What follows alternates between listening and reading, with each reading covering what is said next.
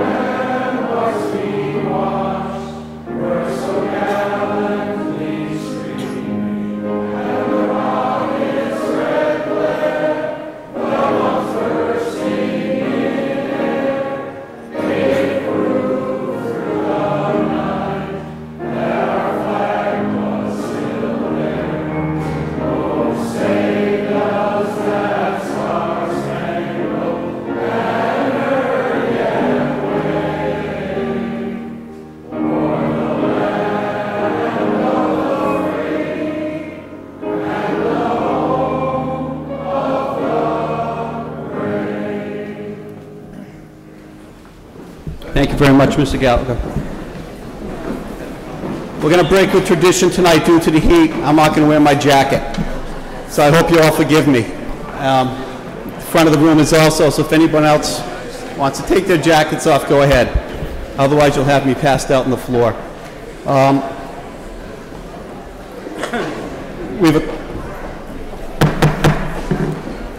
We've gone ahead, we've passed the override. Now we have the budgets that Mr. Tosti has and the Finance Committee have revised for us.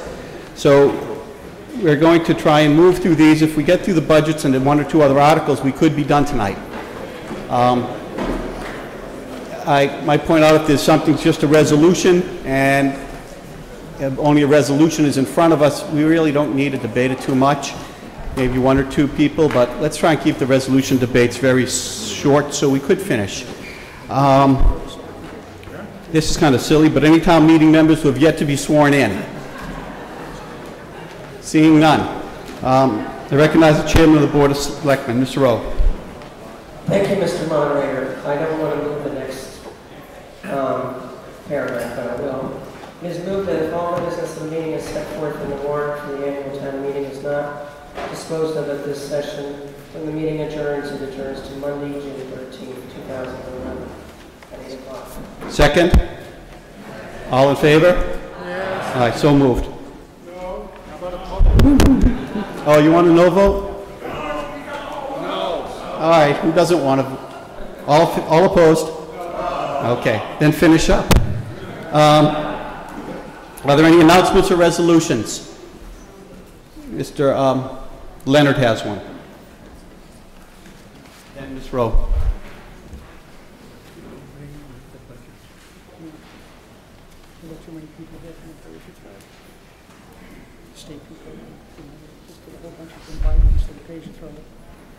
Or 7, we'll go first. Thank you, Mr. Moderator. John Leonard, Precinct 17. Mr. Moderator, town meeting members, I think we're all aware, but there are two people in the hall tonight which have been in the news, courtesy of the Arlington Advocate, the past week or 10 days, excuse me, which celebrated a great membership, let's say, in town meeting member. Of course, at this particular time, I'm speaking about two 50-year people, Elsie Fiore and Harry McCabe.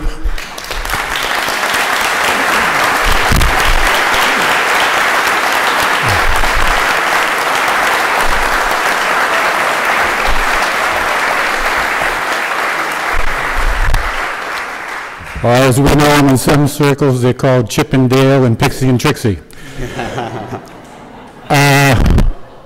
It's hard to imagine what went on probably about 50 years ago, but I could imagine that probably 50 years ago we were not paying for bottled water.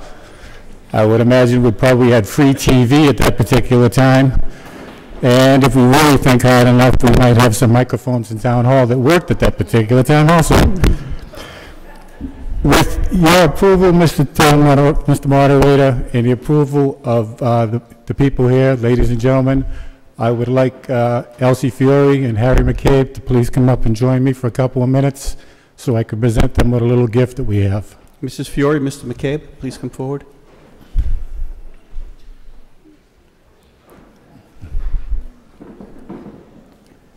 Harry? Harry? Oh, he's waiting for Elsie, his cohort.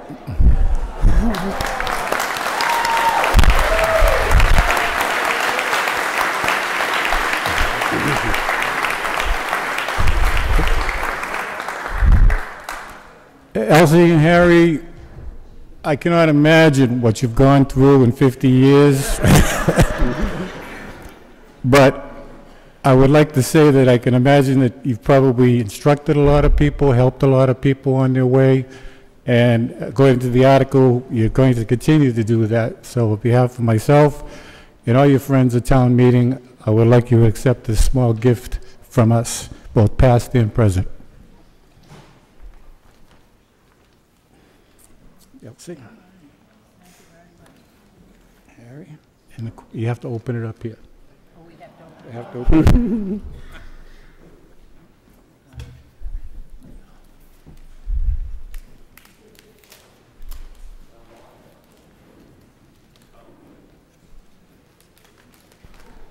You too, Harry. You could be working on yours, Harry. Harry, you could be working on yours. Don't forget to recycle the paper. That's for debate. I didn't want to get yelled at, Ellen.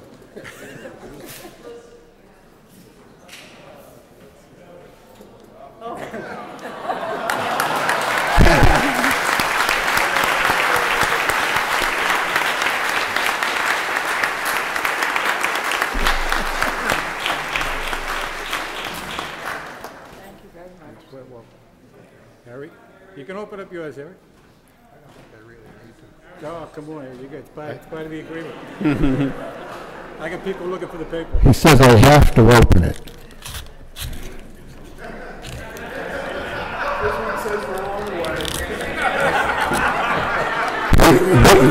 We don't know what's in it.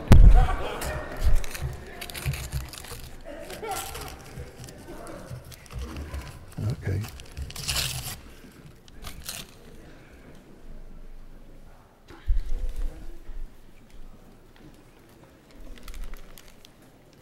Harry said they were going to explode.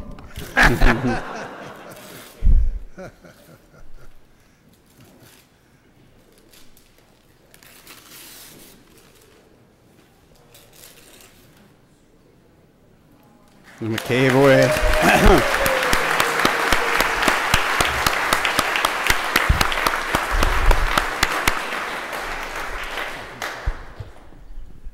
I want to say thank you to everybody who have been so nice to me all through the years.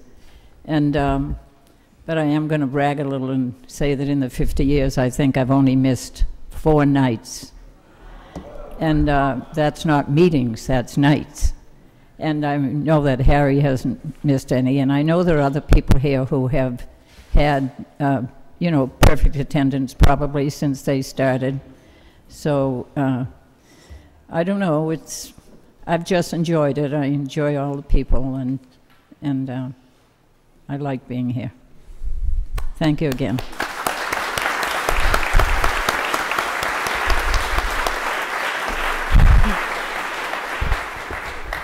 Thank you all.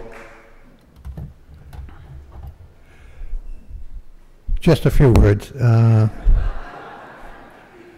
a little overpowering. Not really necessary, but anyways. The greatest gift that you can give us is the right to stand here and make a jackass out of myself.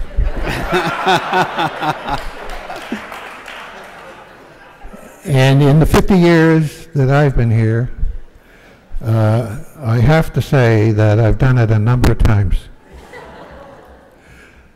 But regardless, it's a precious gift that we have, all of us. This experiment that's going on, what, 200 and how many years? 35 years? Which we're continuing here tonight, is just remarkable. And I came to Arlington from the big city over there, no names, and I was somewhat active in, I don't want to say politics, but in civics, if you will. And when I came to Arlington, it was very different. Very, very different. It was a real eye-opener to find out that all the things that we had been taught in our lessons at school were true in Arlington. They may not have been true where I came from, but anyways, it was a real eye-opener, and I think it had something to do with my interest in getting involved. I hate to give advice unless it's asked for, but I would like to offer some free advice, take it or not. But over the years, as you go through the process, you're up, you're down, you're winning, you're losing, and sometimes it's discouraging, and sometimes it's enheartening. But the advice that I would like to leave with you is this, that no matter what, we are doing the right thing. Thank you.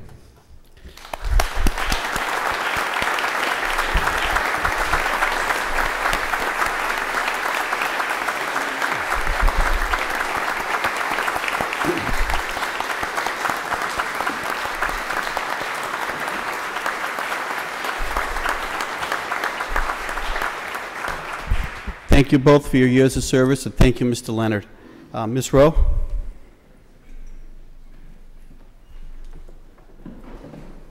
Just briefly, yesterday we had a vote that is not unlike what Harry said. It's a victory for some and not for others. There are many people in this room that work very hard. It means an awful lot to an awful lot of people, a lot of young families, and I just want to say thank you. And here is the chair of the school committee. Who wants to say the same thing? Thank you for saving our schools.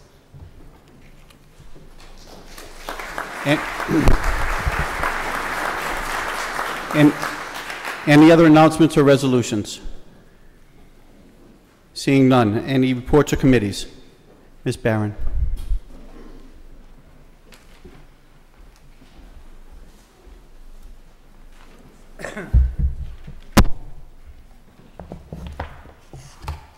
Thank you, Mr. Moderator. Good evening. My name is Sherry Barron. I live at 10 Raleigh Street in Precinct 7, and I'm a commissioner on the Arlington Human Rights Commission. I've put a copy of our brochure on each of your seats, and I thought I'd have some left over, but I don't, which is a good thing. And there is a report of our past year's activities in the town's annual report. But for those of you who have not yet reached page 51, or who are saving the annual report for summer reading, I'm here to give you a snapshot of what we've been doing. Every few years, we like to come before you and report on our activities, and thank you for your continued support of our endeavors. We thank the Finance Committee for recommending continued funding, and we thank you town meeting members who vote for that funding. We thank town and school officials and staff who support us by exemplifying respect for the diversity of our town every day. We thank those of you who have attended our dialogues, our programs, who have stopped by our Town Day booth, and we thank you individually for reaching out in your own way to make Arlington a more welcoming community for all who live and work here. Some of you town meeting veterans remember that the Arlington Human Rights Commission was born in this room 18 years ago. We held our first meeting in January of 1994. I am one of the 3 commissioners who have been with the group since the beginning, and I will tell you that through the years it has been an honor to serve on the commission alongside dozens of remarkable people, some of whom are in this room, who have been committed to making this a welcoming community. Before I go on, I'd like to ask our current commissioners, who are also town meeting members who are present, to stand, and that would be Gary Horowitz, Nancy Sweeney, and Bill Shea. And Bill is also one of our original members.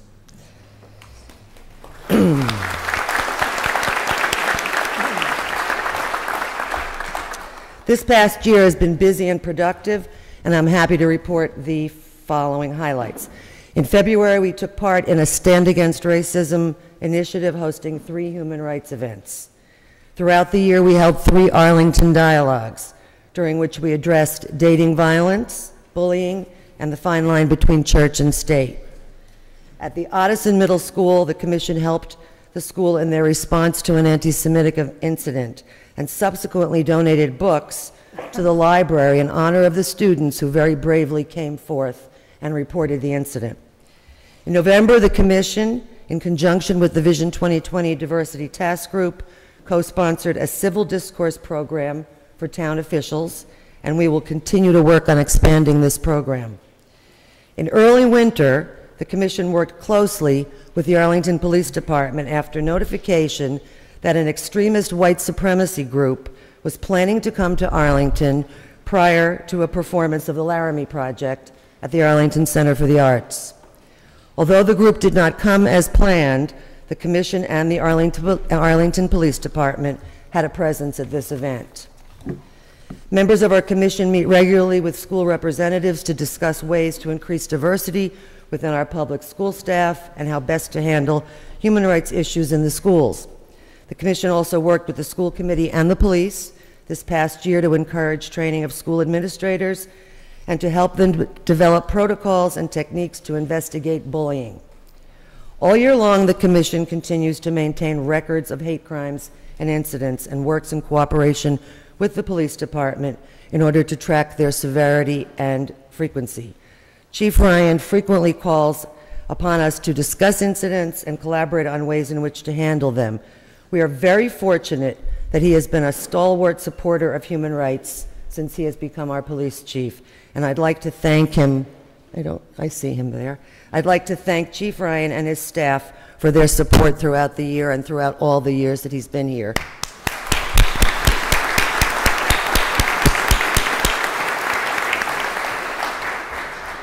Last year, 6 incidents were reported to the Commission.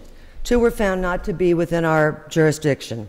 In the other 4, we worked to mediate the situation and help the parties resolve their issues. The Commission also consults with the Community Safety Department on the efforts to monitor potential racial profiling by reviewing their ongoing crash data statistics. So that's pretty much how we spent our last year. And now that I've given you a picture of what we've been doing, I want to end by asking for your help. We need you to be emissaries for us, which is why I gave you the brochures. You are the representatives of your precincts, and you likely know a lot of your neighbors, and you could be the one called upon or alerted when someone feels that their human rights have been violated. Or you just might hear about an incident where our commission could be helpful. We don't have a large number of complaints reported yearly, and I have always said that that is both the good news and the bad news.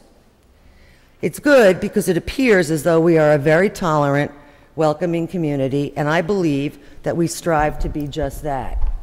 But it's bad because I think that we all know that there are incidents that go unreported every day, because people who believe that they have been victimized are very often scared, ashamed, or simply unaware that there is an avenue they can take that might give them some relief.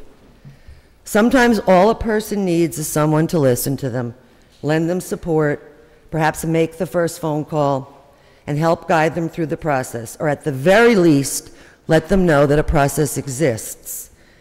And this piece I put in towards the end because I read it to my husband, and he reminded me of how important this is.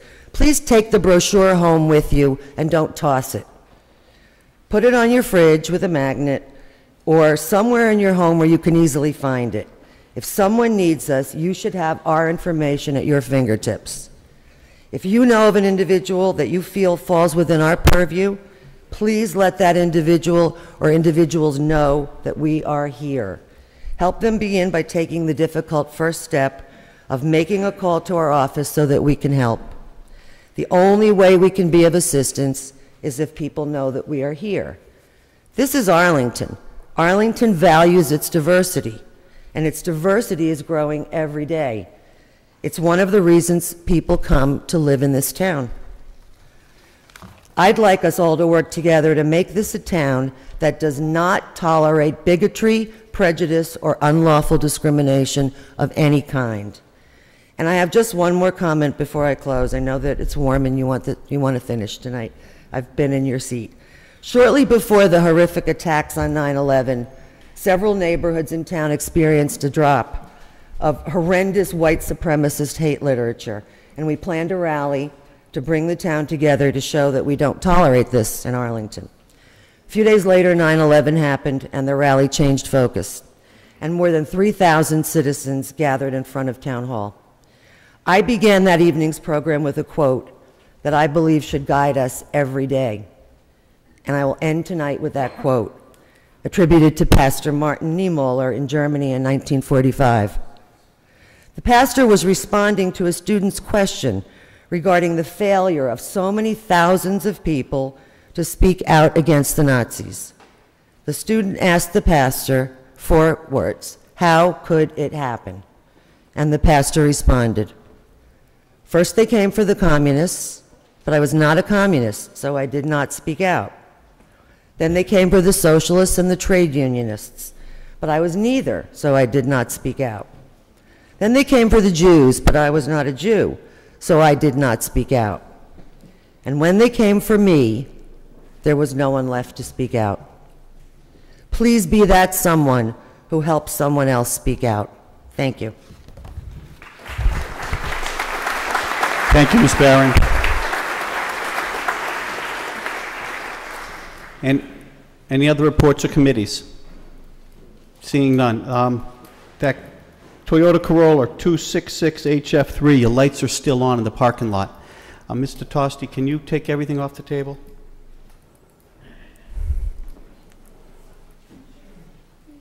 I move that everything that's on the table be taken off of it. Can all in favor please say yes? Yes. All opposed? Okay, so all our articles are back up. Mr. Bean, for what purpose do you rise? Yeah, come down, use the microphones, introduce yourself, name, precinct. David Bean, Precinct 8. I move to reconsider Article 7. Because of a combination of scheduling problems and poor planning, representatives of the Conservation, Historical, and Cemetery Commissions were unable to address town meeting a few weeks ago when this article was first put to the vote. They worked very hard on this proposal and hope you'll allow reconsideration of this article tonight so they'll have a chance to provide us with more information. Please vote. Yes, sir. To allow it. Did the gentleman vote on the prevailing side for the original? Yes, he did. He on 4/25/11, he gave us notice for reconsideration, having voted on the prevailing side, sir. Did you vote on the prevailing side? I did. Thank you. I asked him that night. Go ahead, Mr. Bean. Are you finished? I'm finished. Okay. Does anyone else wish to debate whether or not we want to reconsider, or should we go right to the vote? Mr. Schlickman. Paul Schlickman, Precinct 9. It would have been nice if members of the delegation from the precinct that contains this parkland would have been notified that there was a move to bring it forth for reconsideration. This was a poorly considered proposal when it came before us on the first night of town meeting. It has not changed. We did the right thing in defeating it then. It would be the right thing for us not to reconsider it now and let them come back with a better proposal next year. The clean way to move a property into a cemetery district would be to transfer jurisdiction to the cemetery commission. This is a bad idea. Yep. Please vote no. Okay, Sayre? Care? Mike Care, Precinct 12, move the question. Okay, who are you, the last guy? Okay, we have a motion. Mrs. Fiore. Oh, okay, I didn't see you, I'm sorry. On reconsideration itself. I moved the question. All right, she's already moved the question, Elsie, I'm sorry. All right, so we have a second on moving the question for reconsideration? Okay, so now the vote for reconsideration, it does require 2/3. All in favor of reconsidering Article 7, please say yes. Yes. Opposed, say no. No. Okay, I couldn't tell if it was 2/3 or not, so we're going to have a standing vote. Same tellers. All in favor of reconsideration, please rise. Reconsideration is a 2/3 vote. Oh, I'm sorry. I'm just too excited. Then, wait a second. We were voting. We're going to start again. I was confused. We're voting on. It's been too long a break for me, and it's too hot. We're now going to vote on Mr. Care's motion to terminate debate, which again requires a 2/3 vote. All in favor of terminating debate, please say yes. Yes. Opposed, say no. No. In my opinion, that was a 2/3 vote. All right, now we're going to vote on reconsideration. All in favor of reconsidering Article 7, please say yes. Yes. Opposed, say no. No. In my opinion, that's a 2/3 vote against.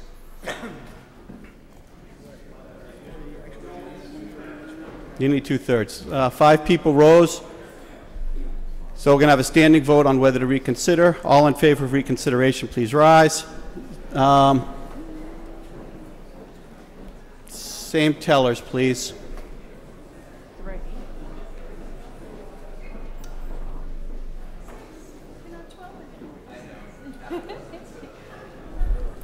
Six in the affirmative up front.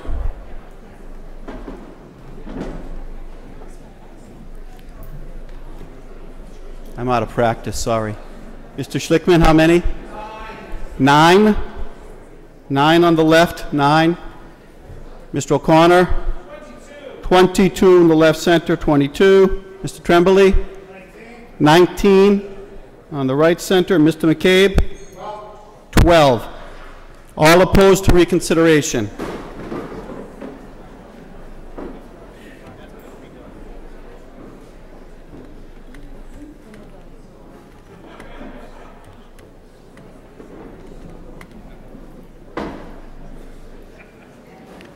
Ms. Mahan, 2. Mr. Schlickman? 19 on the left, 2 up front, 19 on the left. Mr. O'Connor? 16. Mr. Tremblay? 14 on the right. And Mr. McCabe? 22.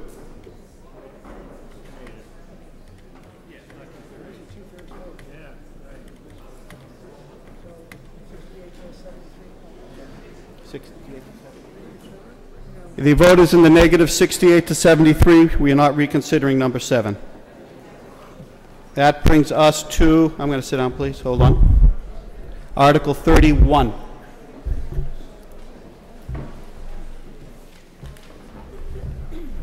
We have the Selectman will report on this article.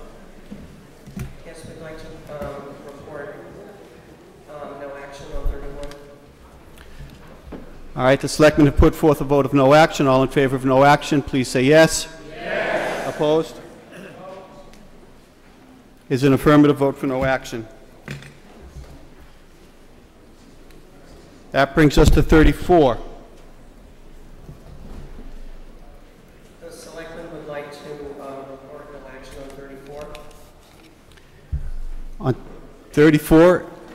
34. Do you have a substitute motion on 34, sir? Or 35? On 34, okay. come forward. Yep. Peter Howard, Precinct 10. Thank you, Mr. Moderator. I have a resolution under Article 34, which you all got on May 16th. It's another copy of it in the back of the hall today, along with the presentation that we'd like to give. Mr. Moderator, we'd like a few more minutes to give our for a total of 20 minutes. Okay, the gentleman is requesting 20 minutes of time. All in favor, please say yes. Yes. Opposed, say no. No. You have 10 minutes, sir. We'll do it in 10 minutes. Thank you. May I go ahead? Yes. Yep. Your time's rolling. Go. Mr. Good, could we have the resolution? What's your resolution, sir? Article 34.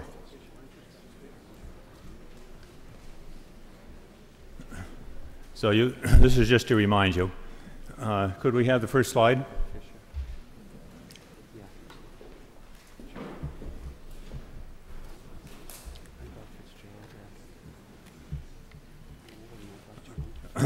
Three of us from the town manager's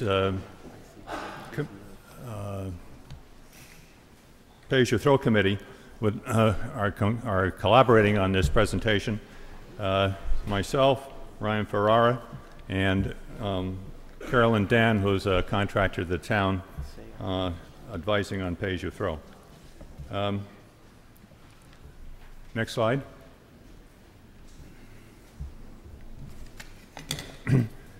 The committee that we worked with has a plan which is specific to Arlington.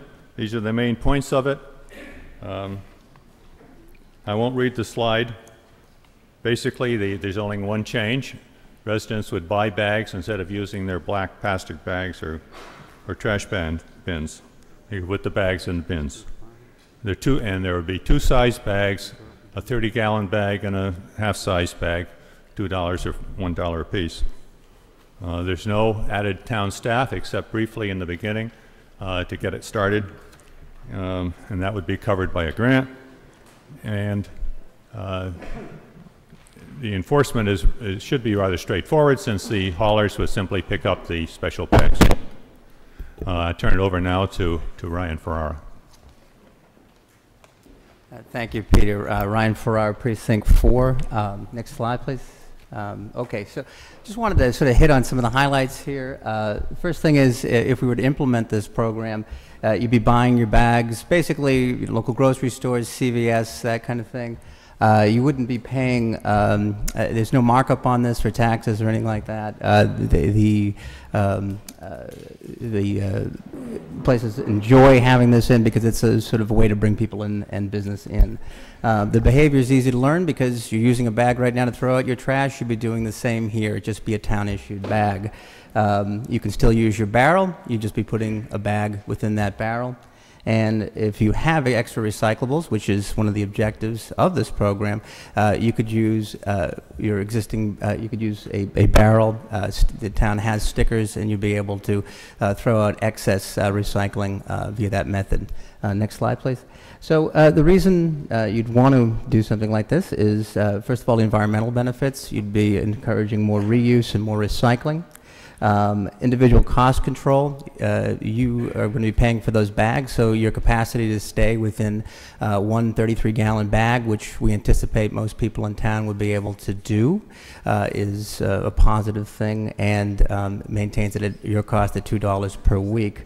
And we also, of course, save the town money. We estimate that the total benefit of this program, when you combine all of the factors in, is a net benefit of $2 million per fiscal year. Next slide.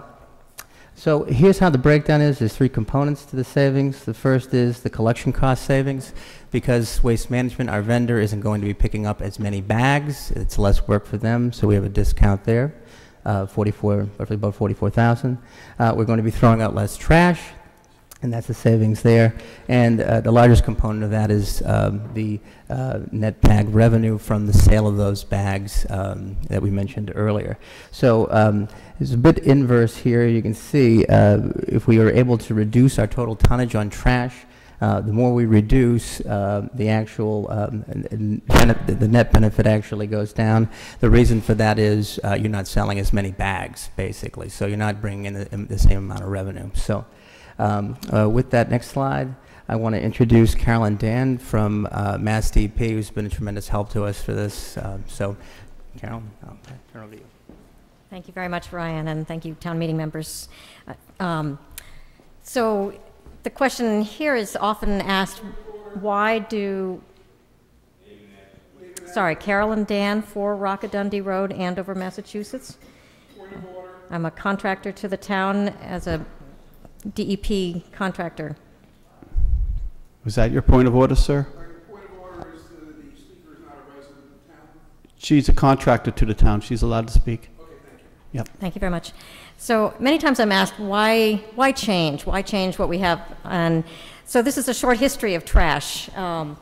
50 years ago, your trash, you probably even remember, was mostly organic, and we gave it to the pigs, and that was the right thing to do. And at some point in time, we invented landfills, a hole in the ground, and that was still the right thing to do with mostly organic trash. And it made sense at that point in time to have disposal be free and have it be local and have it be easy for everybody to get to.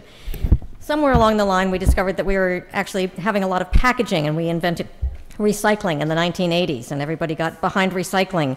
And then we discovered that there were actually some nasty things that were going into the landfill. So we closed our landfills and we opened incinerators, and in the year 2000, we instituted some Clean Air Act changes to the incinerator and upgraded the pollution control equipment. So now we no longer have a hole in the ground that's local and cheap. We have a distant and expensive high-tech incinerator.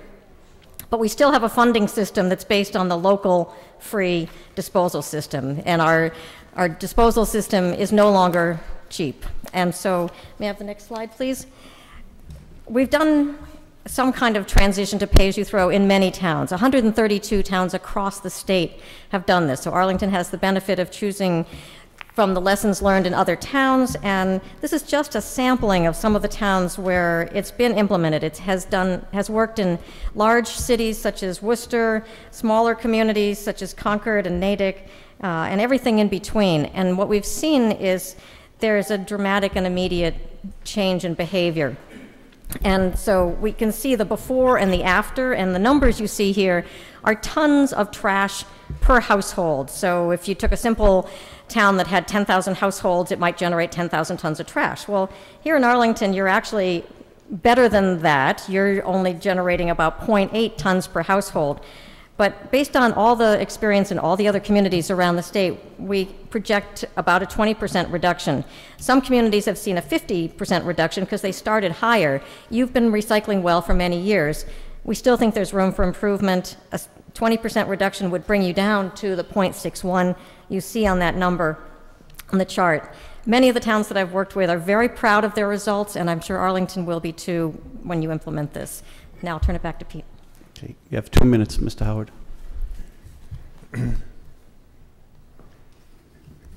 There's substantial support for pay-as-you-throw in town based on the Vision 2020 annual survey last year and this year, as it says up there.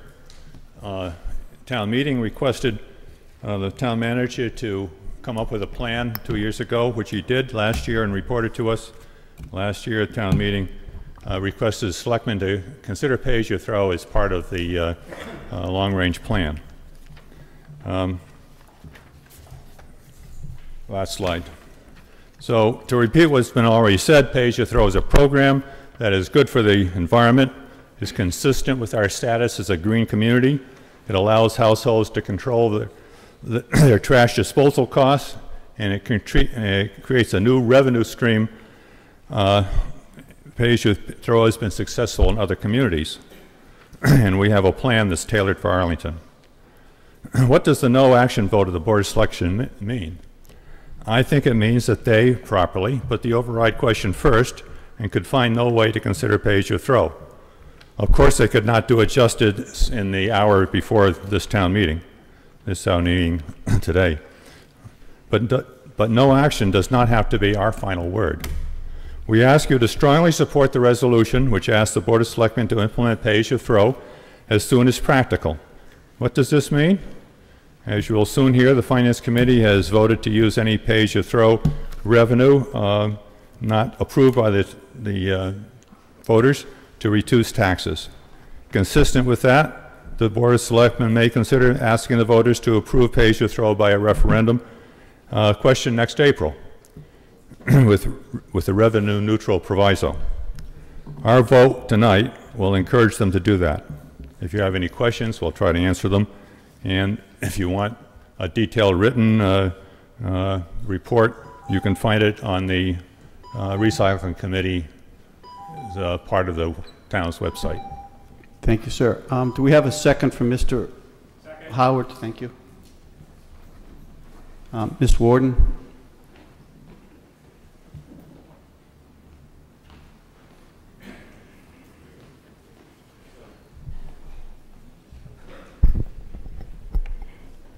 Patricia Warden, Precinct 8.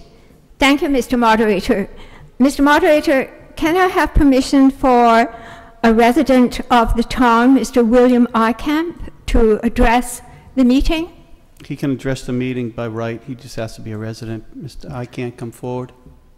While Mr. Eykamp is coming downstairs, I'd like to make a few remarks. Please vote no on the resolution. There is no specific plan in the resolution before us. Some of the plans being considered are bad. As a scientist, I have to tell you that environmentally, some of them are very bad. However, pay-as-you-throw can certainly be a cash cow for the selectmen's funds forever, if that's what the selectmen want, regardless of whether whatever plan they select, the selectmen choose for the town is environmentally responsible and is a good plan. So that if you vote yes, it simply means that the selectmen can say to your constituents when they implement whatever plan, that the town meeting made us do it. In other words, you will have given the selectmen a carte blanche. Mr. Eykamp? Mr. Eykamp, name and address for the record, please. Thank you. Bill Eykamp, Precinct 8, 246 Pleasant Street, for 42 years and 2 days. I've enjoyed it. About 6 years ago, I was on the original Pay-As-You-Throw committee, and I found it to be a fascinating group of people, a very enjoyable duty. Unfortunately, sometimes when you're on a group like that, the facts led me a different place than they led other people on the committee. Nonetheless, even though I am known not to be in favor of this, I am very thankful to Peter Howard for being generous with sharing the facts. He's given me data, and I want to tell you just very briefly something about what the data show. The bags that are proposed are $2 a piece, and the pay-as-you-throw spreadsheet estimates that you will be able to average 20 pounds in those bags. So you will be paying 10 cents a pound to have your trash hauled. The tipping cost to the town for that is about 3.4 cents a pound, and the hauling cost, while not accurately knowable, is about 4.3 cents a pound. So, as the best estimate I can get from the facts, it's going to cost the town 7.7 cents to get rid of your trash, for which you're paying 10. This turns trash into a profit center, not a loss center. For recycle, if I take a pound of trash out of my trash bag and put it in my recycle bag, I save 10 cents. But the town still has to pay 4.3 cents to have that hauled to the recycle. So the town is losing 10 cents in revenue and incurring 4.3 cents in cost. Now, I have an interest to reduce my trash, and I have an interest to increase my recycle. The town does not. And good managers don't spend their time raising their costs and lowering their revenues. So recycle and trash reduction will become a grassroots movement completely. It will be up to us. I've asked before how anybody reduces their trash, and I don't know, but it's going to be up to us to find out. One other quick item: after biking around East Arlington on Trash Collection Eve, I noticed that not too many people trash are in neat, tidy packets of 20 pounds each.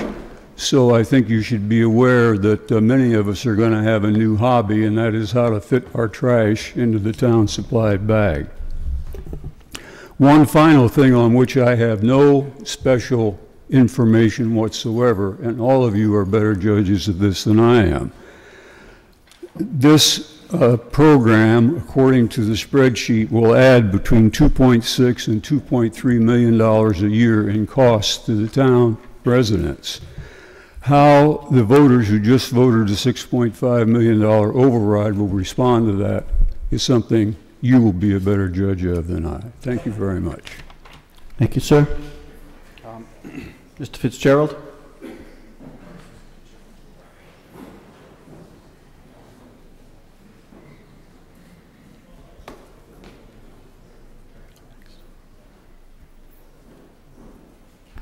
Thank you, Mr. Moderator. Tom Fitzgerald, Precinct 11, Town of Arlington, 57 years, 336 days, and, wait a minute, let me check. 15 hours and 49 minutes. But folks, yeah, start the clock. Oh, no, that's plenty for me. I never use the 10 minutes anyway. Don't worry about it. Don't bother, John. You've done enough tonight.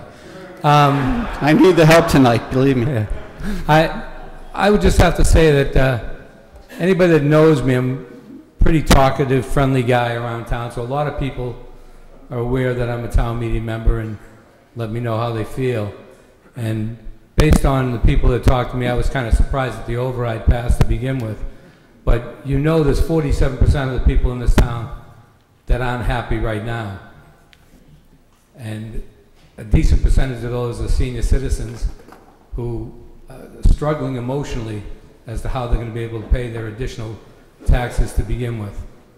The fact that we would even consider to take an additional $1.5 to $2 million out of the pockets of the people of Arlington shocks me. And I talked to a contractor today who's replacing the roof on my house and some other siding work that's going to cost me around $15,000. I'm going to be paying $45,000 for Curry College next year. And if this continues, I also will living in a small 2-bedroom home in Woburn and wishing everyone in Arlington the best. So I would recommend that we stop the nonsense.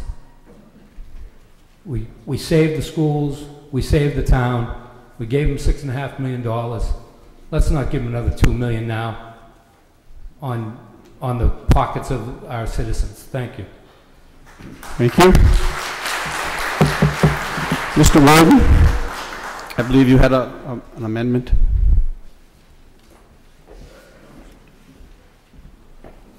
Thank you, Mr. Moderator. John Worden, Precinct 8. Yes, I do, and I will get to it momentarily with your leave. The last time we had the pay-as-you-throw, at that point it was called, if I recall correctly, the trash fee. It was used as kind of a bogeyman to encourage people to support an override. And after the override passed, and the article for the trash fee came up, Mr. Tosti, Chairman of the Finance Committee, came up and moved no action on it, and he had a little poem, not quite an epic poem, but it was fairly long, and I can't remember, but I think the first line was, alas, poor trash fee, we knew him well. And he went on to kind of, we came not to praise trash fee, but to bury him. And so maybe he'll do that again tonight. The override has been mentioned, and I voted for the override, the $6.5 million increase. But I submit to you, town meeting members and fellow citizens, that maybe one tax increase is enough, at least for this week.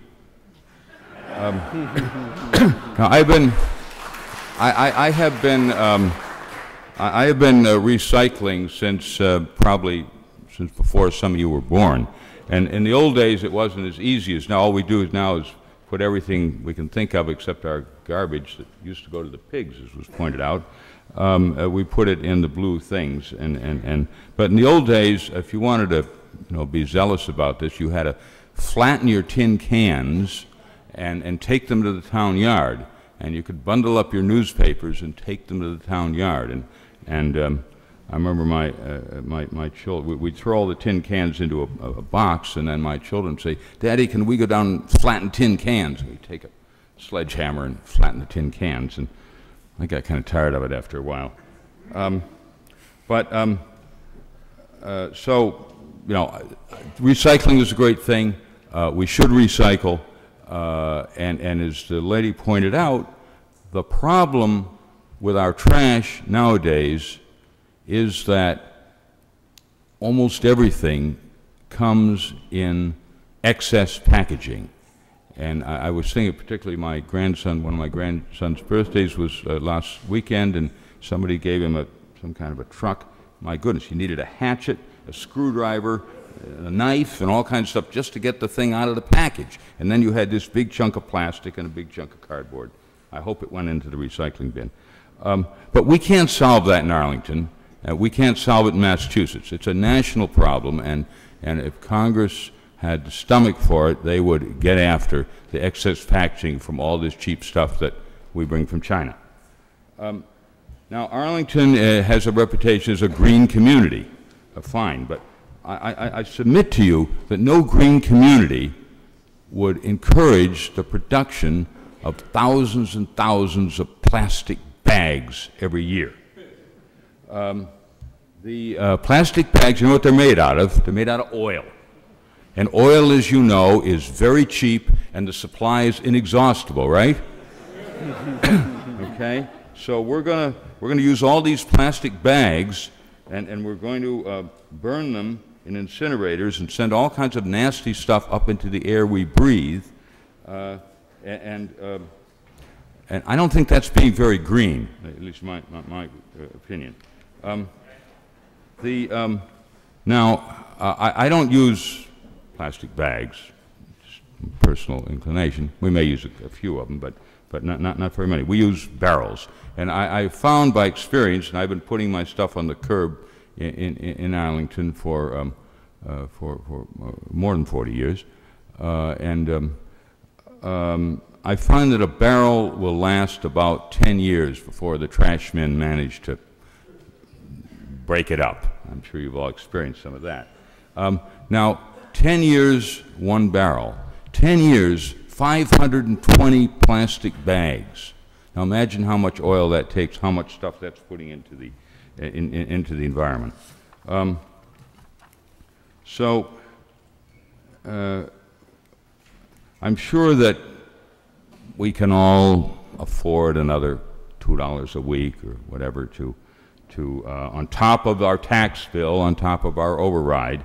But I think the issue is really that if you're environmentally thoughtful enough to use barrels instead of bags, you shouldn't have to buy bags from the town or from the town's agents. And I was pleased to see that the selectmen voted no action on this, and I would like to at this point offer an amendment, and I will bring it up and give it to the moderator.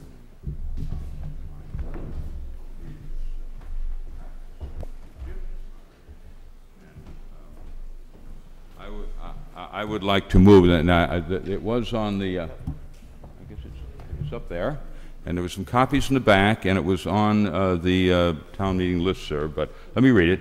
I move the following amendment to the resolution offered by Mr. Howard under Article 34. In the last paragraph, strike out the words "as soon as practicable" and insert in place thereof the words "when, as, and if the same is approved by a majority of voters in a general town election."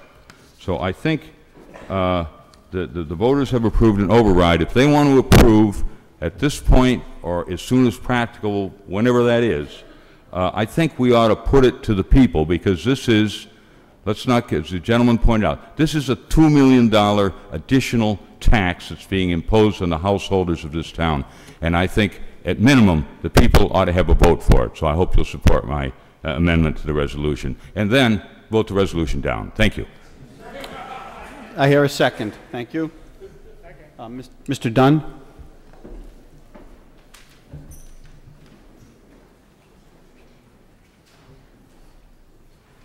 Thank you, Mr. Moderator. Dan Dunn, Precinct 21. The Red Sox are up 7-4 in the 6th, and the Bruins are up 1-0 after the first. All right. When I have learned, and I've said this before and I will say it again, people are passionate about their trash. I learned this when I was running for town meeting, and I confess I ignored it the first couple times I heard it. I'd walk around neighbors and I'd say, "Hey, I'm running for town meeting, can I get your vote?" And they'd say, "What do you think about this pay-as-you-throw thing?" And I was like, I don't understand why people are so hung up on this. And it doesn't make sense to me. But after I listened a little bit more closely and I heard it repeated a few more times, people are passionate about their trash. People are passionate about the way their kids go to school. And we all know that, and we acknowledge it, and we accept it, because you have an emotional attachment to your children, and you have an emotional attachment to where they're going to school. And everyone assumes that trash can't be like that, because who cares about your trash? It's just trash. I assure you, as you're seeing in this room, and as you've seen over the last several years, people really care about their trash, and they really care about how it gets paid for and where it's going to go. That is actually why I voted no action earlier this evening on a recommendation on Mr. Howard's motion. And my reason, I actually think that we should do pay-as-you-throw in the long run. But I think that that has to be, we have to take the town through a process where it can get through this very passionate conversation. And that really requires more preparation and more consideration than, frankly, than the Board of Selectmen had tonight. I say with all due respect to people who are proponents of pay-as-you-throw, because they've been working on this for a very long time, and I believe that the facts and I believe that are on their side, and I think that they're going to prevail in the long run, and I really respect their work. I also respect their frustration. But unfortunately, we're not there yet, and we need to have that conversation. Another element of this is that I think that as a member of the Board of Selectmen, when I voted to put the override on the ballot, one of the commitments I was making was we weren't going to ask for an override for another 3 years. And while the language isn't necessarily there, in my heart, that absolutely means we're not going to do pay-as-you-throw as a revenue source for the duration of this 3-year plan, while I'm whittling my vote.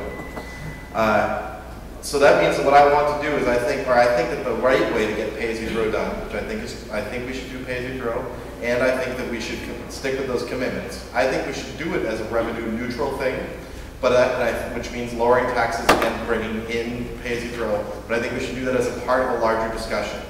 So my personal commitment is that I'm going to bring that up with the Board of Selectmen. I'm going to endeavor to get it implemented over the course of the next year in a way that gets people through their passions and gets it to a place where people are largely happy with the outcome. So I hope that I respectfully ask that you support a vote of no action, and you hear my personal commitment to bring pay-as-you-throw forward again in the future. Thank you. Thank you, sir. Ms. Howard?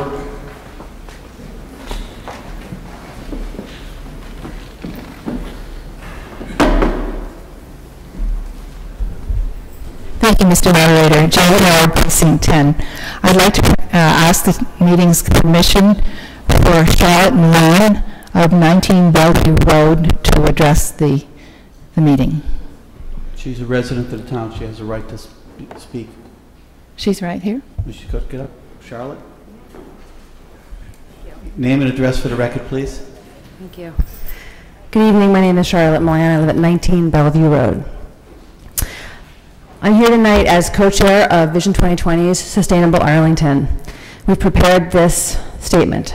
Municipal solid waste generation, collection, and disposal negatively impact the environment in numerous ways by contributing to local air and water pollution and to the emissions of greenhouse gases that cause global climate change. These environmental impacts occur along the entire life cycle of the products we buy, use, and eventually discard. Thus, reducing the municipal solid waste will create environmental benefits beyond those directly associated with its collection and disposal.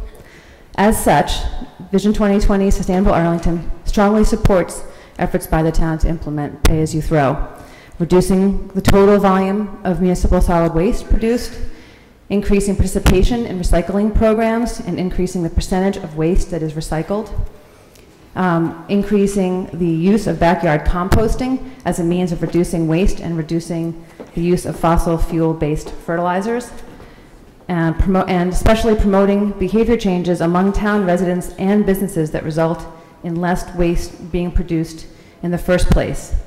As we saw in the slides presented, there has been significant reduction of solid waste generated that cannot be explained simply by the increase in recycling.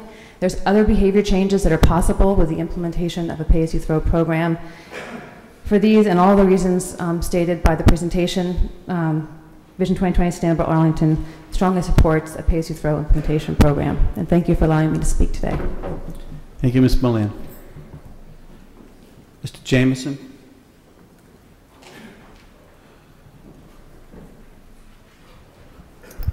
Gordon Jameson, Precinct 12, and co-chair of the Arlington Recycling Committee, and apparently someone who will beat his head against the wall numerous times. I have a couple personal remarks looking forward to the financial aspects and as well as the pay-as-you-throw aspects. Yes, tomorrow I was happy to learn while helping my father through a surgery this morning, which went well, that the pay-as-you-throw, that the override passed last night. Mr. Dunn, Selectman Dunn, I believe, was quoted in the paper, in one of the publications, the press, that, okay, we now again have a period of stability during which we can work towards savings in healthcare, efficiency, several articles of which we passed this meeting, which may help in that regard. And I, one who, you know, looks at the numbers, have been very impressed with the things the manager and his staff and the superintendent and the schools have done over the past 5 or 6 years to make this town more efficient and cost effective. But once again, in the future, we will face extremely tight financial situation like we did this spring going into this coming year. Something we never talk about when we cut budgets and personnel is our value system. We don't get to talk about that much here at town meeting as far as how we spend our money. We get budgets, we approve them yes or no, and we question them. Sometimes we question the $25, sometimes we question the millions. But I hear time and time again here from the floor, from the people on my right, members of the school committee, the superintendent, the town manager, how much we value our direct employees that provide the services that we so cherish that make people vote for an override here in town, and for us to vote for things that we think will make the town better here on the floor of town meeting. We never talk about the fact that whenever we've made cuts in the past, we've made a choice. Mr. Dunn remarks that people are passionate about their choice. Unfortunately, we consider, in my experience in this town and on town meeting, we have considered trash to be more important than those employees that we so cherish and value their services. So in the future, and I'm not saying, some people have alluded that we're doing this now, we're not doing this now, this is something in the future. This resolution provides the Board of Selectmen, perhaps in the context Mr. Dunn spoke to, perhaps not. And I would speak against Mr. Warden's amendment strongly, because that ties the context, the ability to have an extra financial arrow in your financial quiver, and we need as many as we can have, notwithstanding the passing of the override. This is a so I would hope that you would vote in favor of this looking forward. This is not going to happen instantaneously, as Mr. Dunn said. This is a process that we're going to go through. I think we should support the process going forward as we have in the past. The next thing I want to point out is we are a representative body. 2 years running, 65% of our constituents, based upon the Vision 2020 survey, have voted yes. Survey says, pay as you throw. A gentleman talked earlier about the cost. He thought the margin for the town was quite large. Actually, it's not. You can't charge more than the margin. I believe that's something in Massachusetts general law or something. The cost to dispose of a bag, the large bag, and transport it to North Andover is $2, maybe more than $2. So there you go. So where am I? Okay, so my other job tonight, as part of the presentation group, was to tell you a few things that the other presentation did not get to. So other than saying I hope that you'll support this so we can move forward, perhaps in the context as Mr. Dunn said, but without the ties, the hands of the Board of Selectmen overtly tied through Mr. Warden's resolution. Can I have the first slide of the extras, please? The backup.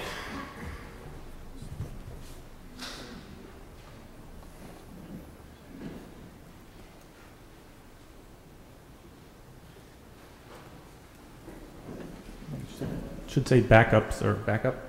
There we go. There we go. Yes. First off, we already have a pay-as-you-throw plan in town. You may see orange bags out on Friday on Mass Ave. Commercial institutions in town who aren't required, like food places, to have a dumpster can avail themselves of the town trash services. For a price of $2.35 a bag, they would actually be saving money. This would make the plan unitized and mesh them within both the residential and the business. It was mentioned earlier that you would purchase the bags in local establishments. Our select people are very keen on growing our business economy, and this would keep you in town when you were looking for those bags. You wouldn't be going to Home Depot or Costco. You'd be going right here to Wanamaker, Shattuck's, Johnny's, and things like that. You only pay for the trash that you produce, and you're not paying for the disposal of trash that someone might bring in from a construction site or a place they rent in another town or the Cape. Next slide, please. Ms. Dan could regale you with experiences statewide about illegal dumping. It doesn't increase. We have some now, we have some later, not anymore. If we find illegal dumping, it's dealt with the best way to do this. People deal with this in the first month or two. There's money from a state grant, as you'll see in a second, that can help pay for that. You open the bag. Unless you've sanitized your trash from your names, you're going to find out who it is. You publicize who did it, and it goes away. Next, please. It's also illegal to not dispose of your trash correctly. The Board of Health can enforce this action if need be, because your trash won't be picked up if it's not in the bag, and you can't just leave trash on the curb. That's against the bylaws. Next slide, please. You get $5 per person the first year. That's about $100,000 for the town of Arlington to help set this up. This is for those of you who are worried about the state money not coming our way. This is in a special fund dedicated to this purpose. They can't take it away from us once we move to enact pay-as-you-throw. Several of the people in the Finance Committee were quite impressed by that. I remember one comment, someone said, that's reason enough for me to vote. I think a gentleman behind me said that. 3 minutes, sir. Thank you. A previous speaker has talked about plastic bags. Next slide, please. Yep, there'll be a lot of plastic bags. There already are a heck of a lot of plastic bags. It's just a different bag, a different color. You buy one that fits your needs. They go in rolls of 10. You set them on a curb or in the barrel. It's really no different. Go down your street. There's plastic bags everywhere. You're just switching out one bag for the other. The bag is less than 0.5%. That's 0.005 times the weight of the bag. Stickers don't work. Polyethylene burns really well. And guess what? We also don't talk about the fact that the North Andover plant that people talked against earlier in this session today, actually is a trash to energy program. Okay, so we're actually, rather than letting our trash rot in the ground and produce methane, it's being burned and produce CO2. And those of you familiar with global warming know that methane is many times more productive in producing global warming than carbon dioxide. So we'd rather have carbon dioxide than methane. There's no additional administration required. The people who buy and sell the bags and distribute them take care of all that. They do all the processing of the funds. They send the town a check. Next, please. And last but not least, is it a tax or is it a utility fee? Okay? All of us pay a water bill.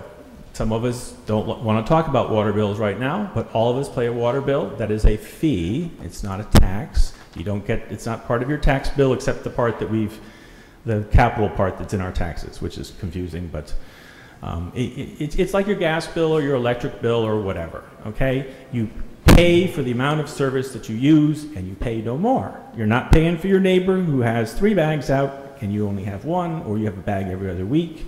You pay for just what you have, which I think is a very New England thing personally. And as Carolyn mentioned, 2/3, or a large number, 100 and some odd, actually have pay-as-you-throw programs. And 2/3 of the community in Massachusetts already have some type of fee, be it a dump fee or a pay-as-you-throw fee or a collection, a flat fee, have a fee for trash. We don't, okay? So I'll go back to my first thought. Okay, looking forward from a philosophical thing, like Mr. Dunn said, this is something that's right. We need to move forward. We need to say that we support moving forward. How that's done will be done through the process that he talked about. And we need to think about what happens 3 or 4 years from now when the override and the current financial plan of stability goes away, and we have to make that hard choice. Time's up, Mr. Jameson. Between direct employees and trash. Thank you very much, Mr. Moderator. Thank you. Mr. McCory, you're next.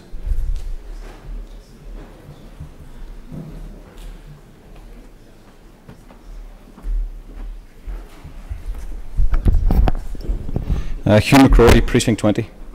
I respect what the Arlington Recycling Committee are doing, what they're trying to do, and the work they've done probably over a number of years from what I understand. I don't agree with it, and I'll give you a few reasons why I don't agree with it and why I've volunteered to speak. I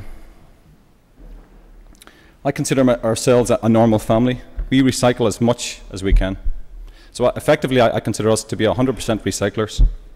I don't understand why we would want to bring in something like pay-as-you-throw, and why would we inconvenience, expense, and penalise essentially recyclers because of the behaviour of some of our neighbours who choose not to recycle. I know from a personal experience, well, on our street, for example, many people recycle. Most people do, and most families I know also recycle. Some don't, and it only dawned on me this year that I've been living there for 7 years, and some of my neighbours have never put out a recycle bin. We have to ask ourselves why. Why have they not done that? Maybe it's expense. I don't know the answer to that. Maybe the experts on the recycling committee can answer that. So why not ensure every household has a recycling bin? Why not try to educate people to do this? Why penalise people who recycle because of the behaviour of people who don't recycle? The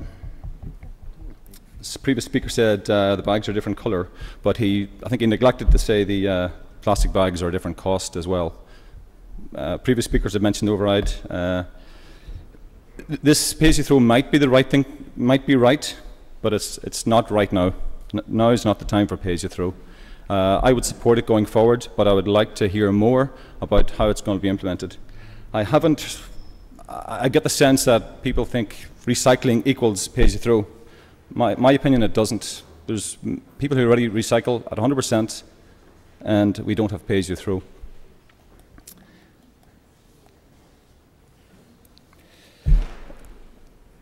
I think it's the wrong tool. So I would like to see it considered in the future. I would like to see it discussed better in the future. I do believe it's an indirect tax. I was against it before we passed the override, and I'm still against it. I haven't heard anything to convince me that we should support pay-as-you-throw. So thank you very much, and I would be urging at this time, tonight, this week, not to support the article, but thank you. Mr. Tosti.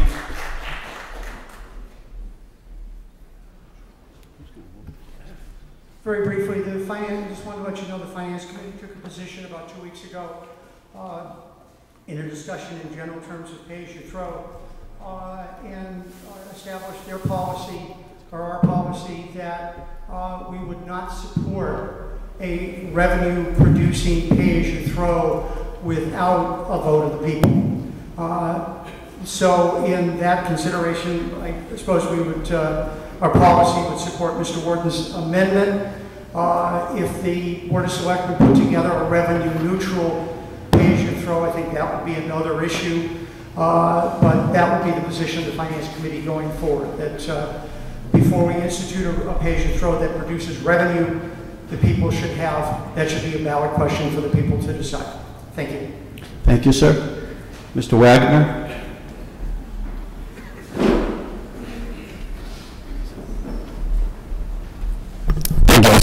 Carl Wagner, Precinct 11. I move the question on all associated matters. Thank you. We have a motion to terminate debate. All in favor, please say yes. Yes. Opposed, say no. No. Debate is terminated. We have before us three things. 1, the Selectmen's vote for no action. 2, Mr. Howard's motion for the resolution. And 3, Mr. Warden's amendment to Mr. Howard's resolution. So we're actually going to take them in the reverse order. First, we're going to do Mr. Howard's amendment to the resolution. Mr. Warden's amendment to Mr. Howard's resolution. Then Mr. Howard's, and depending upon that, the final vote will be whatever transpires. So, all in favor of Mr. Warden's resolution? Amendment to the resolution, please say yes. Yes. Opposed, say no. In my opinion, that is an affirmative vote. The resolution is so amended. Now, we now have before us Mr. Howard's resolution as amended. All in favor, please say yes. Yes. Opposed, say no. No. In my opinion, that is defeated. We now have before us the recommended vote of the Board of Selectmen for no action. All in favor, please say yes. Yes. Opposed? No. In my opinion, we move no action on Article 34. We have now before us Article 35. Thank you, Mr. Moderator. Article 35, the Selectmen voted no action. Anyone wish to address it? Nope.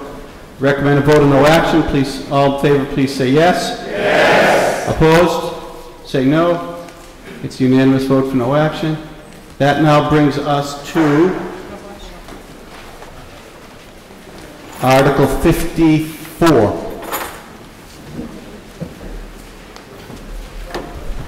Brian? Yep. Mr. Tosti. You have one? I have one. I'll take it.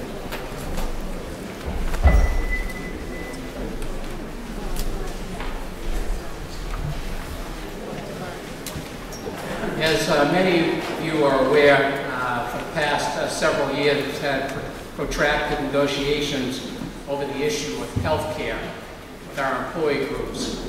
And I'm pleased to report that we've reached a breakthrough, and we now have agreements with 3 of our unions within the community, and we continue to work with the rest of the groups. We'll provide for some significant savings in health care costs. You have the memorandum I submitted that summarizes the agreements. The agreements are with the Teachers Union, the ADA, it's with the Service Employees International Union, SEIU, and the Professional Librarians, those 3 unions. What's before you tonight is just the 2 town unions, the SEIU and the Professional Librarians. Basically, on the health care changes, what's being proposed is an increase in contributions by the employees towards those costs. We basically have two HMO plans. Blue Cross Blue Shield, which is our more expensive plan. Currently, employees contribute 15% of the cost for those plans. This agreement calls for that 15% to go up to 25% for that plan. The other plan that we have is Harvard Pilgrim Healthcare, currently at 15%, and the proposal is to go to 20% for that less expensive plan. Once adopted by all the employee groups, we estimate that the savings in FY12 will be approximately $1.3 million, and subsequent years those savings will grow. In return for that, the proposed wage increases call for 0% in FY10, and in the last day of fiscal FY 2011, there'll be 2%. So effectively, the employees will be going without a raise for 2 years, both FY10 and 11. So that 2% really will be going into effect in FY12. In those negotiations, we did leave open the option for the town to take advantage of any healthcare changes that may be authorized to implement under the new legislation being debated by the legislature right now. As you may have heard, both the House and the Senate have adopted changes that will give significant authority to seizing towns to implement healthcare changes without going through collective bargaining. And I anticipate we will be able to make further changes later in fiscal 12. So those are the agreements that we've reached to date. Hopefully we'll be reaching further agreements down the road, but I think that's all that we'll have available for this town meeting. You have before you the proposed vote, and I would recommend favorable action on that, and be happy to answer any questions that you may have. Thank you, sir. Mr. Tosti?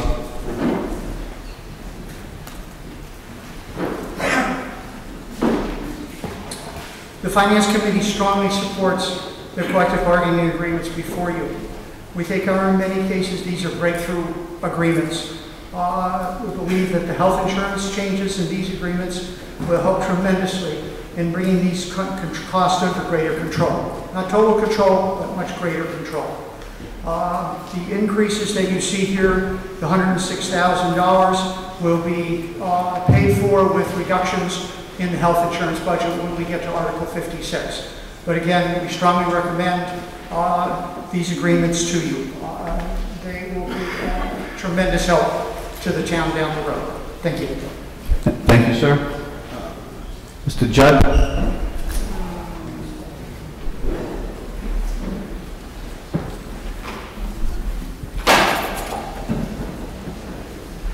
Lyman Judd, Precinct 9. I believe that the citizens just voted some $6 million more.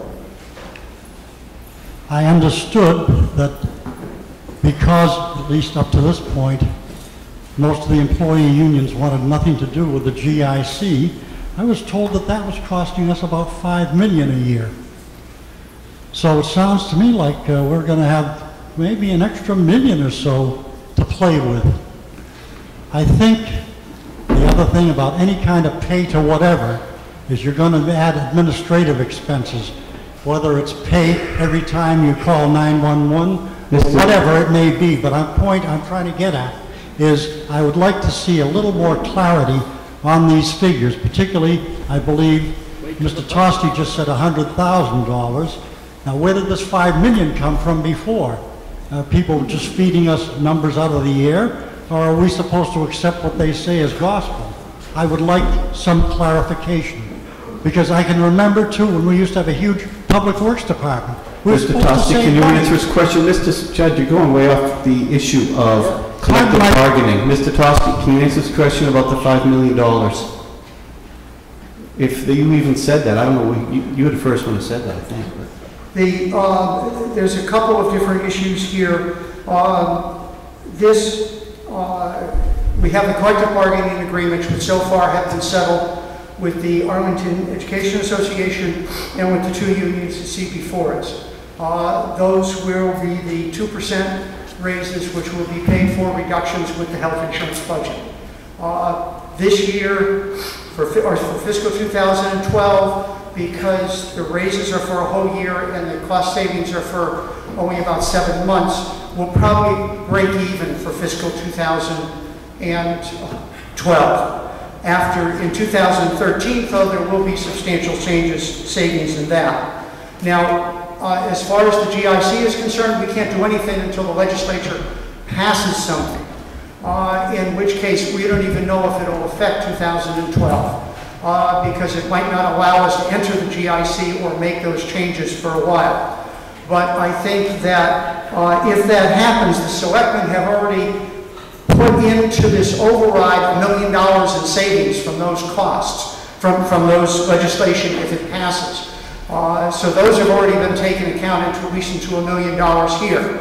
And I think they've already also made the commitment that if there are additional savings up and beyond that, that will help extend the 3-year promise into a 4-year promise or maybe even a longer promise. So there's a couple of different things going on there. Thank you. Thank you. Thank you for the answer. I would like to say, too, that I would like to congratulate and thank the various municipal employee unions for taking a little bit of the strain that's being put on the town's budgets. They must be able to pull in their belt a little bit, too, and I'm glad that they are doing so. I just hate to see all of this loaded onto the taxpayer. Thank you. Thank you, sir.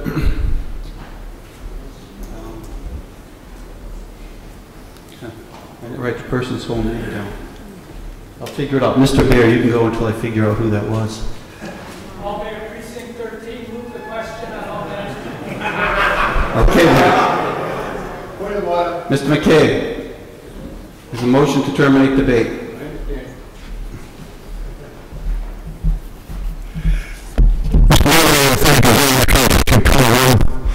I believe the language is defective.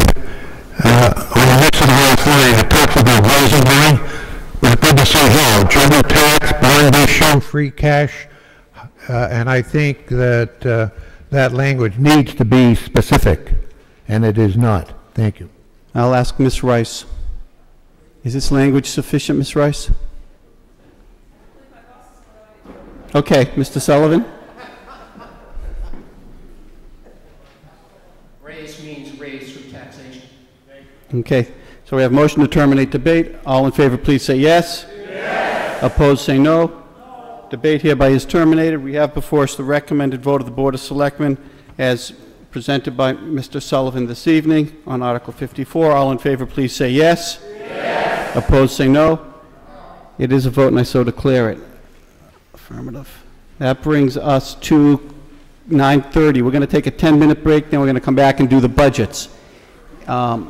Article 56, we're going to address that right as soon as we come back. We'll see you in 10 minutes.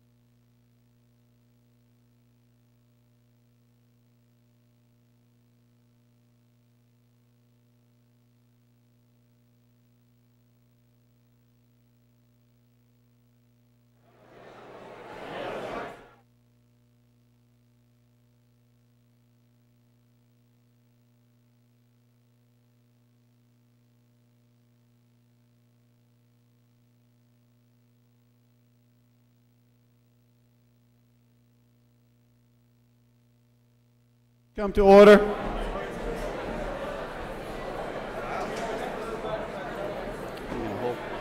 Get through the budgets and it's just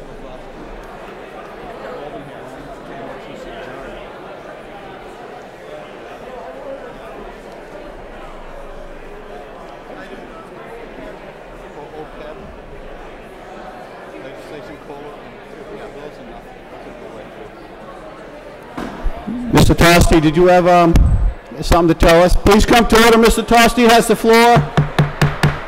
Please come in and take your seats. Yeah.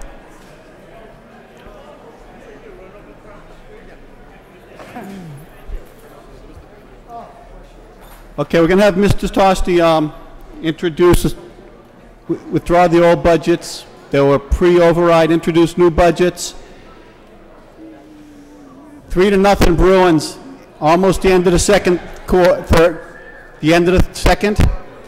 5 minutes in the second. 3-0 Bruins. Then what we're going to do after Mr. Tosti's done is we're going to go through like we have in the past several years and hold those budgets people wish to talk about. And then at the end we'll vote the budgets as a whole in one swift vote. Mr. Tosti? Okay, ladies and gentlemen, there's 3 pieces of paper which you sort of should have around. Now the first one is the original Finance Committee vote, budget. I am going to move to withdraw the budget that is in the original Finance Committee report and substitute the budget which was on your chairs today. Okay, that's seconded. Let's just take a vote on that right now. All in favor of withdrawing the old budget and substituting the new budget, which is labeled Appendix B, which you got today, please say yes. Yes. Opposed, say no. Okay, the new budget is so substituted. Now, last week, the Finance Committee mailed to all the town meeting members a 2-pager back-to-back, which includes all the override, for want of a better term, putbacks. And what you will see is the difference in this book, with 1 or 2 exceptions, matches the putbacks that are listed in the mailing that we sent to you last week. So you can see what would have happened, if the override passed. And those are now in this book. Now, there are a couple of differences because of the collective bargaining. So you will see in the education budget and you will see in the health insurance budget that those changes are greater than the putbacks here because of the collective bargaining. In other words, the collective bargaining has come out of the health insurance budget and go into the collective bargaining article, which you just voted on, and into the school budget to pay for that 2% for next year. And they all came out of the health insurance budget. But otherwise, you'll go down and see $475 restored to FinCom. There's the override add backs of $475. So you will see those as you go down. Now, before I would like to say one thing, I'd like to thank very much, especially 2 people, Alan Jones, our vice chair of the committee, who ferociously worked on this for the last 24 hours to make sure it was set, and Adam Champlain, the deputy town manager, for working with him to get all this set up so it could be before you tonight. So,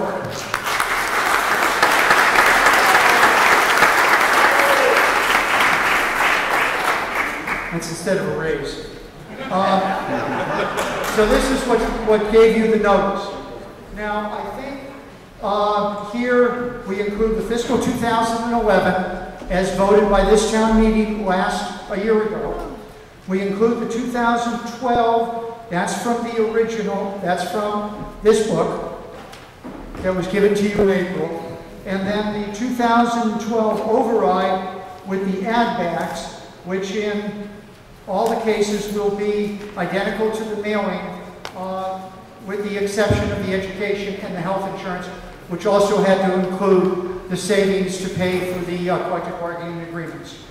I think I put my email down in the mailing and I didn't get any questions. So I'm sure all this is hopefully clear to you, and we'll be ready to answer any questions that you may have. Thank you very much. So Mr. Tossi, so I understand, we're actually voting on the column that says 2012 override? That's correct. That's the numbers we're voting for. Do you all understand that?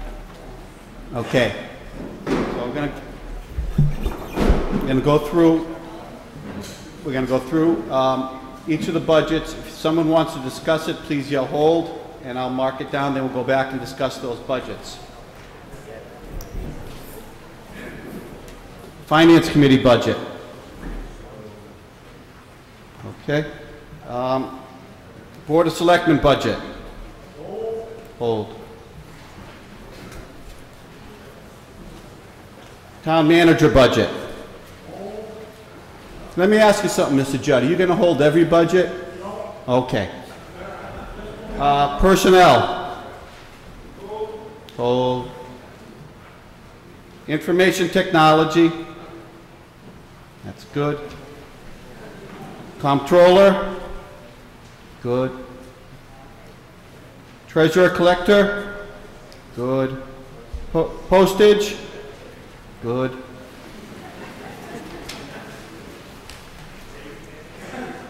Board of Assessors. That's good. Legal. That's good. Town clerk. That's good. You're safe, Stephanie. Board of Registrars. Good. Parking. Good. Planning and Community Development. Hold.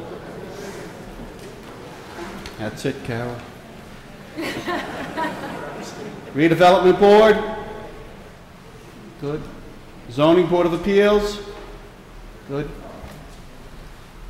Public Works. Hold.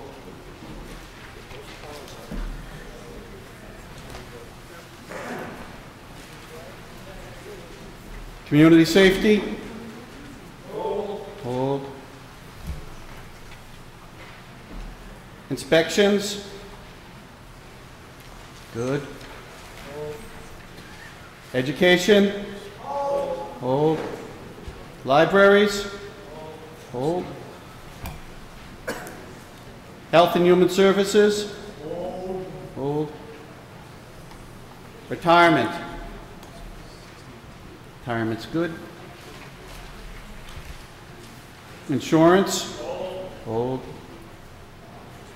Reserve Fund. Let's see. Water and Sewer.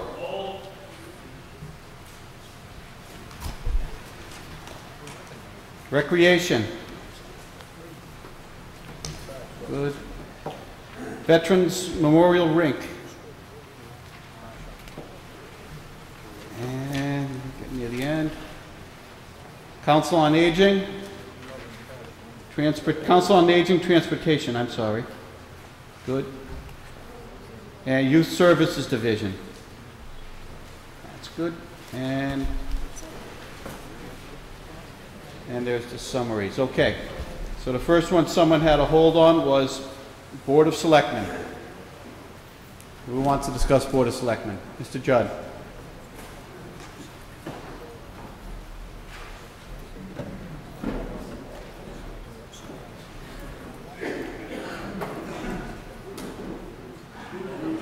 Oh, watch out, Ed. He's going to barrel you over.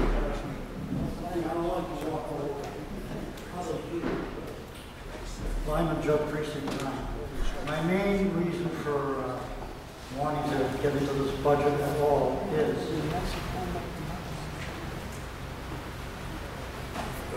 I'm glad to see that the budget apparently for 2012 is going to be less than the previous budget. Excuse me, I'm glad to see that the 2012 FY budget is going to be somewhat less than the FY 2011. I'm just wondering if this includes, as it should, the cost of elections, because the Board of Selectmen are responsible for setting up the voting places and et cetera, and hiring the workers. So I would just like to see if that has been brought into consideration. Seeing as we've had a special election this year, which was not originally planned, I don't think, and we will have, I believe next year we will have a federal primary, a town election, a state primary, and a federal election. So that comes up to about 4 elections, and that's not including anything else that may come up. So I'm just hoping that that's been factored in. If it hasn't, I think this is the time to correct it. And I would just Yeah. Okay, thank you. That clears that up. The next budget will be the same thing. Wait, wait. If the union, We're talking about selectmen now. yes. Yeah. But I would hope that if the unions are going to take a pay cut, or at least no increase, I hope that our administrative people are in the same position. Everybody should share the misery. Okay, thank you. Anyone else wish to discuss the selectmen's budget? Seeing none. The next budget that was held was town manager. I believe pass, okie dokie. Next budget held was personnel. Mr. Wagner?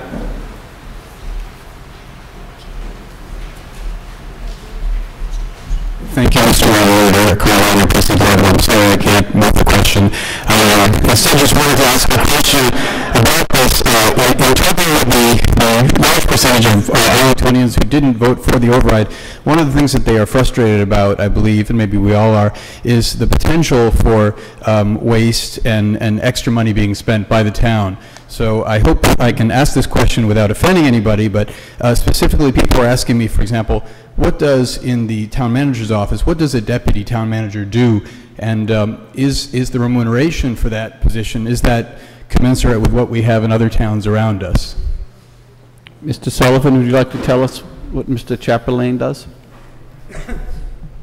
Yes, among the many responsibilities for the deputy's position, the primary responsibility is budgetary and monitoring budgets during the course of the year, putting budgets together.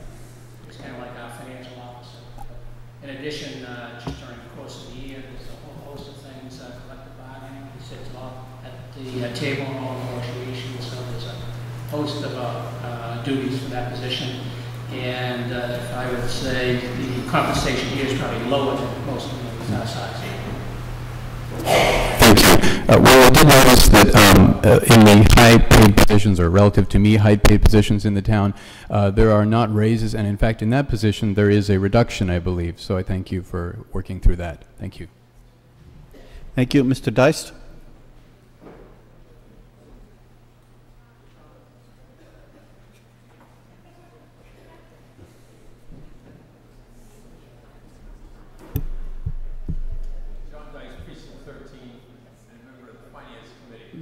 I just want to comment with regard to anyone who thinks that there's waste in the in the town manager's office.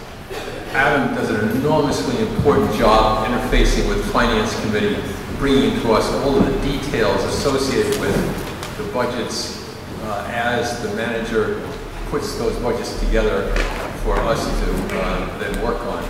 Adam has been enormously helpful, as was pointed out just a few minutes ago, in the last day, helping the Finance Committee get together that budget that you hold. So thank you very much. Thank you, sir. Anyone else wish to discuss the manager's budget? Okay, the next budget that was held was personnel. Sir, Mr. McQuarrie.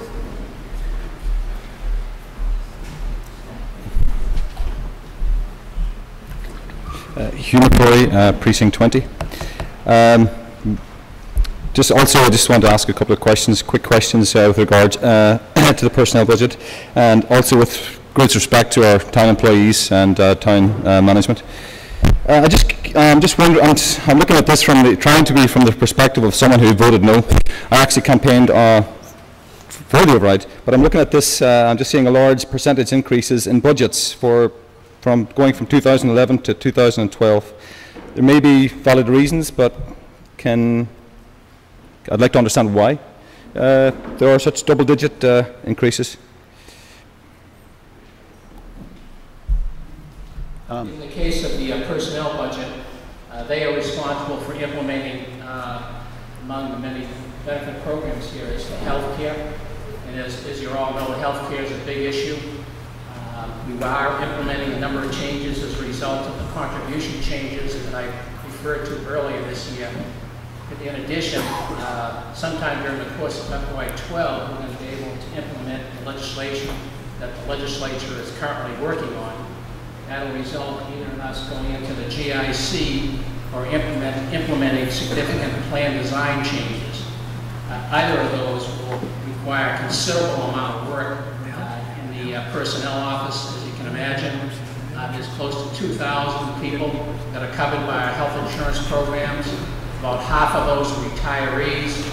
And you can imagine when we start talking about changes in the health care for retirees, we're going to get thousands of calls about their coverages and what they're supposed to do. So this is just to gear up for all those questions and assistance that the employees, retirees are going to need during the course of the year. So that's why we've added a half-time position in the benefits area to administer those programs. As I mentioned, those programs are expected to reap millions of dollars in savings, so adding 20,000 or so for a part-time position to help administer all those changes is well worth it. Yeah. Okay. Yeah, I also realize that it is a small dollar amount relative to the budget, but it's just the percentage increases. So thanks very much for the explanation. Thank you. Thank you, Mr. McCord. Mr. Marquis, do you have a question?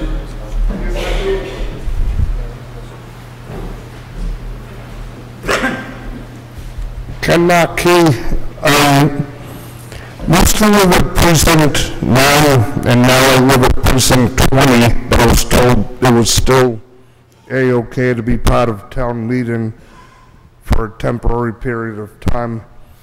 And what I want to talk about is what I would call a personal poll that I have been doing regarding the override, not a poll on paper, but just talking with people. Mr. Marquis?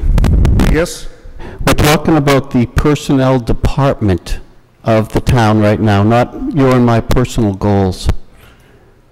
Yeah, but people had been talking about the override, so I thought it was acceptable. Well, in relation to the budget we're discussing. This is in relation to the budget. Okay. But keep it in relation to the personnel department budget if you can. I don't believe that very many people are very much in favor of the override. So many people think that it has a lot of supporters. I've talked to a lot of people who are seething at the idea. Well, in relation to the override, the voters have spoken. And that's all I had. They are people who essentially hurt themselves because they unfortunately are so cynical about politics. Well, Mr. Marquis, I'm going to have to ask you not to go down that path. That's all I have to say. Okay, thank you. Thank you for that. Mr. Tosti? Okay. Anyone else wish to discuss personnel? Next budget that was held is number 14, Planning and Community Development. Okay, we have a few people. Sir? Right here. Then Loretti. Mr. Fuller. Fisher. Okay. Thank you, Mr. Moderator. Roland Chabot, Precinct 12. I'm sorry. I meant to ask to make a note on Article 5, which is Budget 5, which is Information Technology. I'm sorry. Okay. Well, if you have a question on 5, go ahead. Yes. Very quickly. Under the expense line, can someone tell me, perhaps someone from the school department, is that equipment that's purchased just for the town use, or is that part of that money also used to purchase computers and data processing equipment within the school department? Mr. Good, who do you buy computers for? The expense budget and this is my operating budget that you're looking at. The computers are bought out of capital accounts, and they are separate. There's a school PC account and a town PC account, but mainly what you're looking at here is operational costs. Okay. So these are two separate line items out of the capital equipment budget, not here? Not here. Okay, thank you. You're welcome. Thank you. Okay. Mr. Loretti?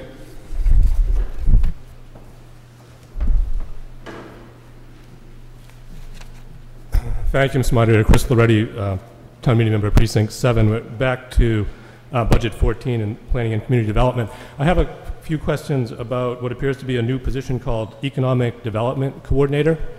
And if I'm reading this right, it looks like we will no longer have an Assistant Planning Director, but we'll have something called this Economic Development Coordinator. And I guess I would like to know a couple things about that. One, whether that's a full-time position, what the responsibilities will be, and why the decision was made to hire into that position instead of having an Assistant Planning Director. Ms. Kowalski?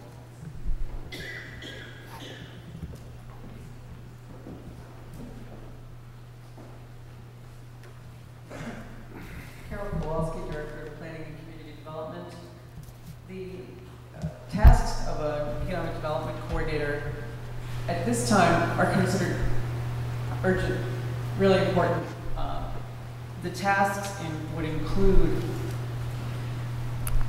implementing the economic development priorities that come out of town plans and policies, like the commercial development plan that was completed in 2010. Some of you know it as the Larry Koff study. Implementing some of the economic development priorities of the scenic byway, for example. Many of you know that the town does not have a split tax rate. We tax businesses and residential property the same. That means that for the most part, because Arlington is residential, the tax burden is largely on property homeowners. Increasing our businesses will help spread that tax burden without sending a signal to the business community that the split tax rate sends a bad message. It sends a message that we're going to slam business with a higher tax rate than residential property owners. We have a very developed community, and people say, well, where would you put new business? There's a lot of opportunity in Arlington for redevelopment. You see it all the time. You saw it at the CVS site. You saw it recently where 30-50 Mill Street, the former Brigham's location, is going to be 116 apartments. Some people say, couldn't we do something different or better? Couldn't we expand business opportunities? Arlington, I think, is uniquely situated demographically and geographically to take advantage of certain technology sectors, green business, business incubator. This person would help to explore the opportunities, the strengths, the threats, and the weaknesses that we have, so that we could try to make the very most of our existing zoning and to suggest changes to our zoning to increase the business base in Arlington. And though that seems to be, at this time, more pressing than an assistant director. So is this a full-time permanent position then? Yes. One other question related to the change, and this gets back to some of the statements that were made before we took a break from town meeting pertaining to the management of town-owned real estate. One of the functions of the former assistant planning director was managing the leases, effectively working with the tenants of those properties. And I believe the town manager said something like the town currently lacks the skills to properly manage commercial real estate. If indeed we're not going to be rehiring into that position and not having anyone dealing with these properties, which collectively bring in about $1 million a year to the town in rent, how is the town going to be managing those properties?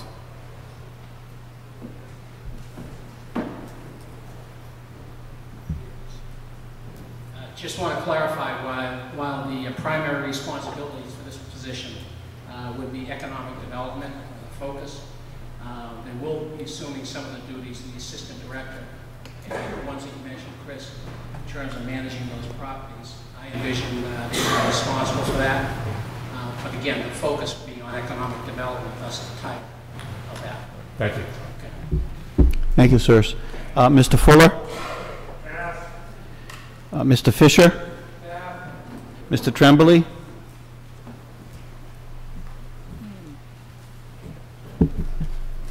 Ed Tremblay, Precinct 19. Mr. Monroe, I was just curious if this new position of economic development is the same person as the former assistant director? The same individual? Yes. I don't know. Mr. Tosti, you might know. No, it is not. The former assistant director left the town for another position in another town, so this will be a new position, new person. Thank you. Mrs. Fiore?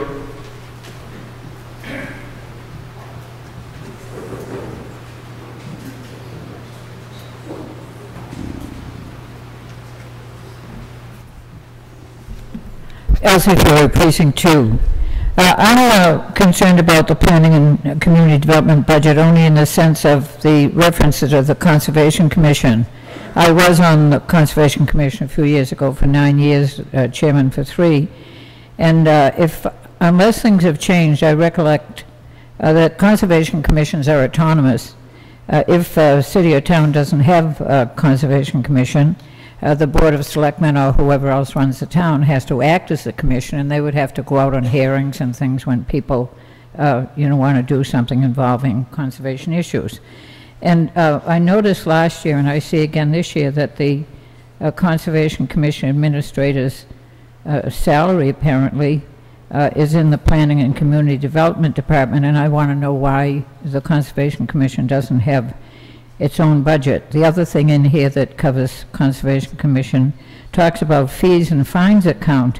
It's not clear to me, and I may just not understand it, whether the 2,000 and the 4,000 figure are monies that the town puts into the fees and fines account, or whether that shouldn't be fees and fines that are paid by people who come before the commission. So I'd like a little bit of explanation of how the Conservation Commission got absorbed into the Planning and Community Development Department.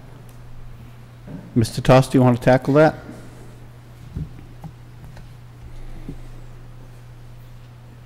This happened several years ago. Could even be 5 or 6 years ago now.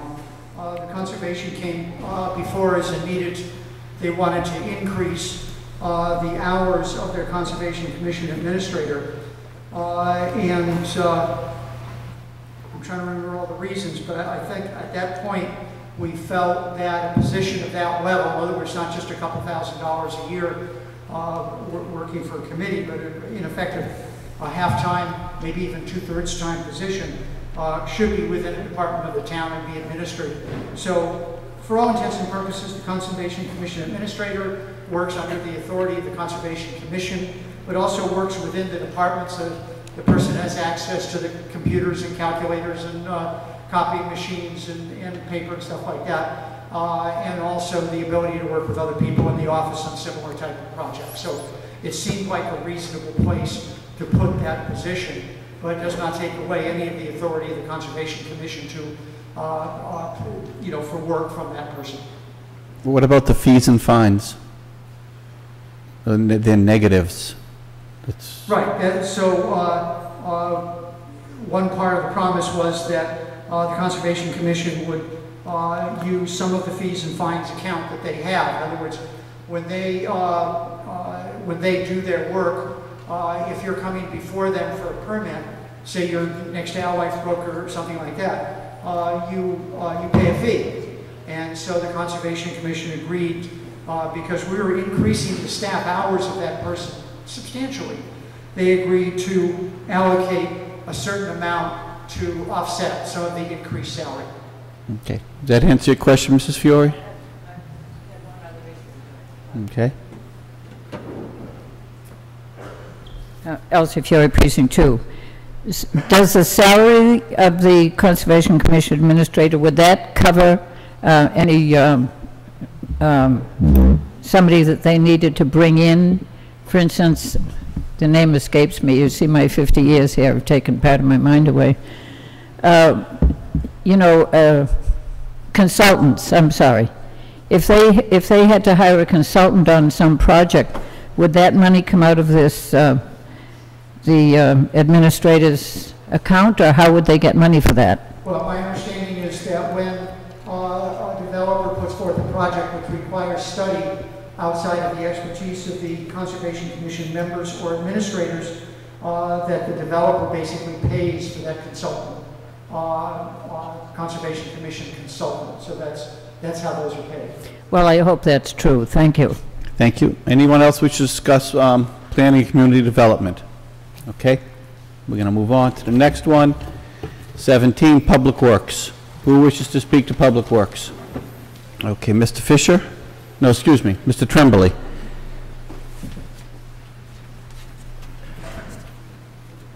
Peter Fiore.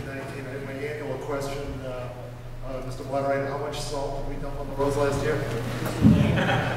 A lot. Yeah, I'm wondering how many tons. Yeah. You know, sir? Here we go.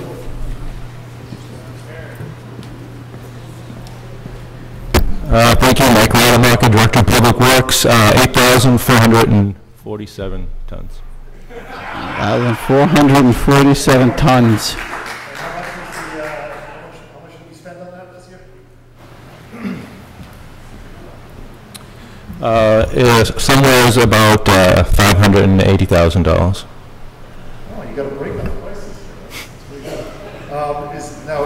Is there any plans afoot to use calcium chloride? Not currently, no. Excellent. Thank you very much, Mr. Miller. Okay, Mr. Fiore.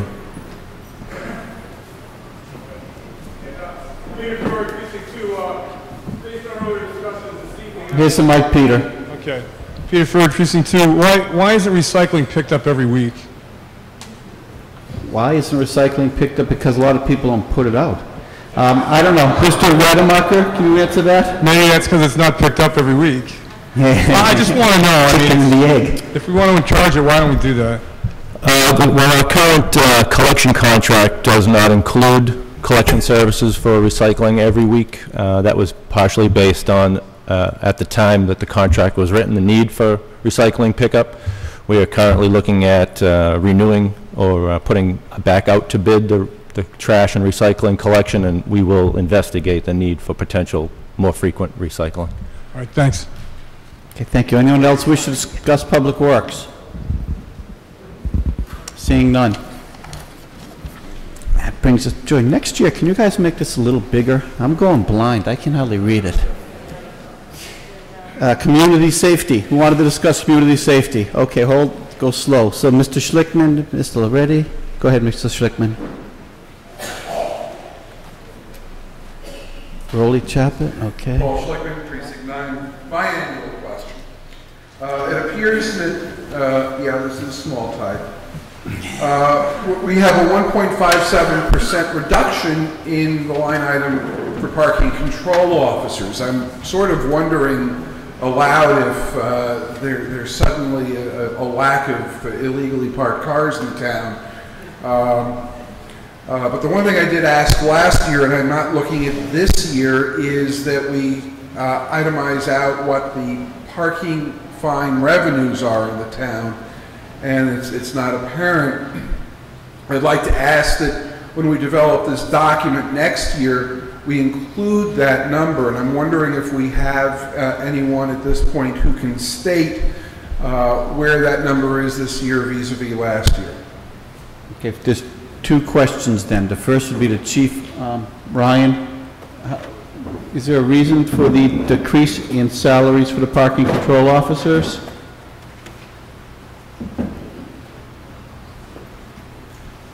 Good evening, Mr. Moderator. Frederick Ryan, Chief of Police. I believe that's due to attrition, so a new employee would come in at a lower step in the various steps in the pay grades. I was sort of hoping this line item, which generates revenue, if there are indeed illegally parked cars on the street, would increase. Well, this line item pays the salaries of the parking control officers, and it went down because of attrition. The newer employee makes less money. I'm thinking we should have more of these people out there working. He wants more of them. Well, that would be above my pay grade, I think, Mr. Sullivan. I'll take as many employees as I can get. I'd love to help, because they seem to generate a lot more revenue than we pay them. Mr. Gilligan, do you know how much we get in parking fines and the year-to-year increase, decrease in that? Mr. Gilligan, as the treasurer, is the parking ticket collector guy. Mr. Moderator, I didn't bring my 2011 finance book with me. It's in the book that's published every year. I'll be more than happy to go grab it in my office if Mr. Schlickman of the meeting would like. Parking revenues fluctuate not only because of the number of illegal vehicles and violations, but the dollar amount of the violations. That's why you would see fluctuations from year to year. That information is published in the town's annual financial report. I'll be more than happy to go grab it. It's on my desk, Mr. Moderator. Mr. Schlickman, do you assume to do that? I'd love to see that, because, I mean, the state has raised the fine for parking in bus stops to $100. So I'm hoping that might help. Oh, Brian knows it. Yeah. Oh, okay. The manager has the book in front of him. $350,000. And how's that compare to last year? It's about the same. Okay.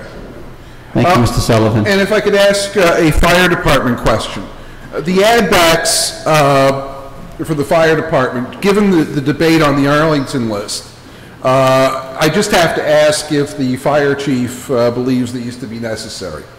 The add backs? The add backs in the fire department, because there was considerable opposition on the Arlington list coming out of the fire department, so I'm wondering if they actually need the people that are being added back. Chief? Fire Chief, the add backs are absolutely necessary. I'm understaffed as it is. I don't subscribe to the Arlington list. I don't know what's on there, so I have no idea what you're talking about.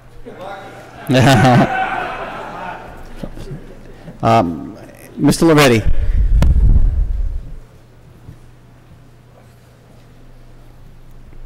Thank you, Mr. Moderator. Chris Loretti, Precinct 7A. Just one question on the police budget.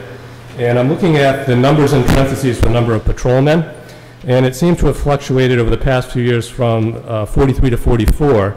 But this year, with the override, it's up to 49. And I'm wondering if someone could explain that increase. Either Mr. Sullivan or Chief Ryan?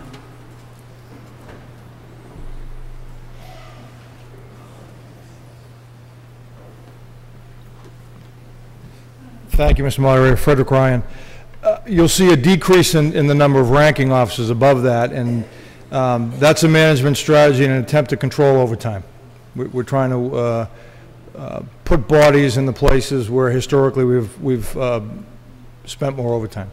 So you're reducing senior staff to have more patrol officers? Is that the... And have more patrol officers, thereby when there's vacancies, eliminate the need to backfill. Thank you. Okay, Mr. Chappett?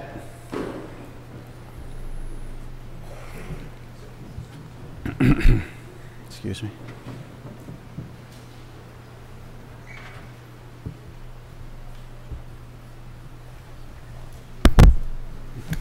Thank you, Mr. Moderator. Roland Chappett, Precinct 12. I'm up here for the second time to ask this question. I hope I don't have to do it again. A couple of years ago, town meeting approved a significant amount of money in the capital equipment budget to upgrade the communications system that's inside the police department, the dispatcher positions. It became a state-of-the-art configuration. And I asked at the time, since we were paying for it, could we have a look? Well, either I missed the date that was held or it just got not done. And I'd like to ask, through you, Mr. Moderator, a comment from the Chief of Police and or the Fire Chief. Can we go down for an hour and have a look and see what we're actually benefiting from for this new state-of-the-art equipment? Chief Ryan, can Mr. Chappett have a tour? Basically, yeah. Anyone else go and have a tour of the place? Frederick Ryan, yes, absolutely. I think we did invite the Capital Planning Committee after the completion of the 911 center, and we did. And certainly any member of town meeting is welcome to view and tour the community safety building, either through contacting me or Chief Jefferson, and we're happy to accommodate that. Yeah, I'm just a lowly town meeting member, so I didn't get that invitation. But I think there are My folks apologies, here sir. who might like to go and have a look. Let's work together and we'll set a date. Absolutely, yes, sir. Thank you, Fred. Thank you. Thank you, sir. Just don't call 911 to set it up. Mr. McCoy?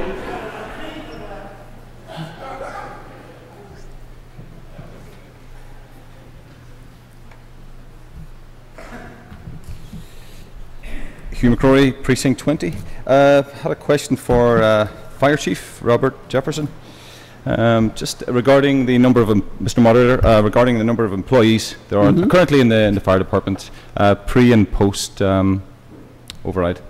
Because I just found a discrepancy in some of the documents that I received from, one was I guess I'll let Mr. Jefferson answer the question. Chief Jefferson? In this current fiscal year 11, there were 75 personnel for the fire department, not including myself. I'm under administration, Fred Ryan's budget. Currently, there's 70 employees on the job. With the override and the add-backs, we're going to add back 4 bodies, bringing us up to 74. And then there was a strategy worked out where we would be able to pay for 2 additional firefighters from the ambulance revolving account due to the fact that we're running a second rescue more often, bringing in more revenue.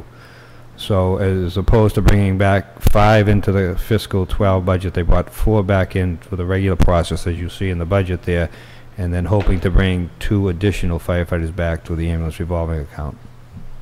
So the total number then for fiscal...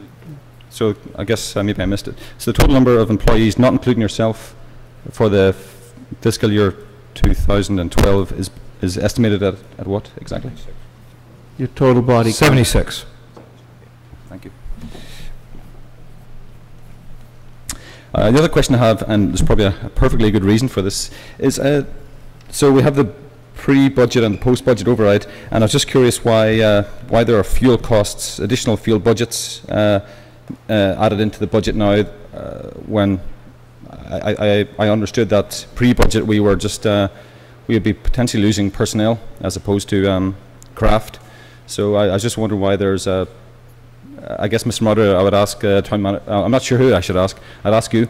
I'm curious why we have additional fuel budgets in both the fire and the police, and it's probably from my own education. Gasoline and diesel? Yes, pre-budget and pre-override and post-override. No, it's simply that in the meantime we had gone out to bid, annual renewal of the bids, the bid prices came in higher, so we had to update our budget. Okay, so it's okay. Thank you. And Madam.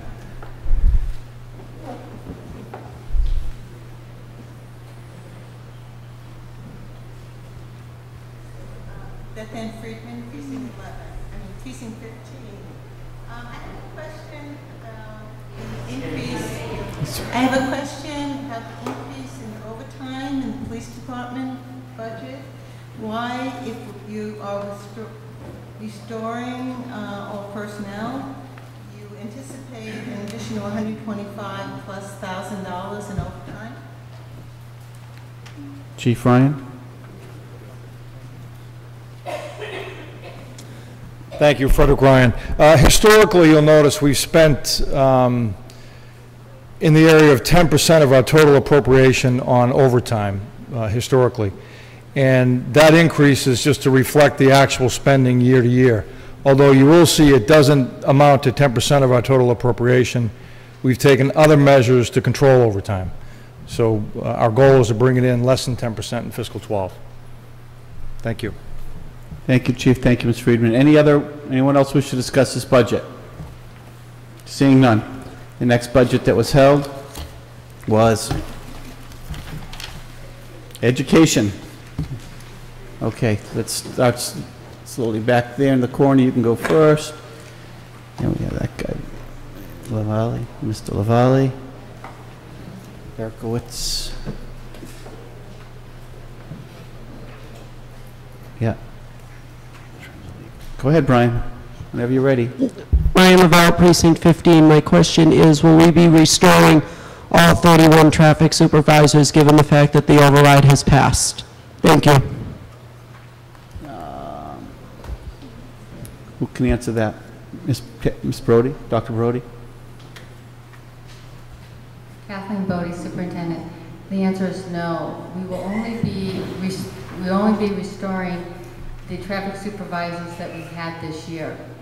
And there were some partial posts, some full posts, but I think there were 13 people that were appointed this year as traffic supervisors. Thank you. Mr. Berkowitz?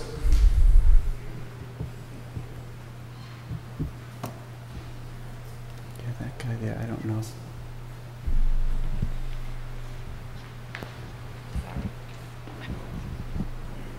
Thanks, Mr. Moderator. Bill Berkowitz, Precinct 8. Question that's come up before regarding grants, and I'm looking at the blue budget book from the school committee. We have looking at page 16, we have a grants coordinator, and one question I have is what percentage of time that person works? Dr. Bodie? Is your grant coordinator part-time, full-time?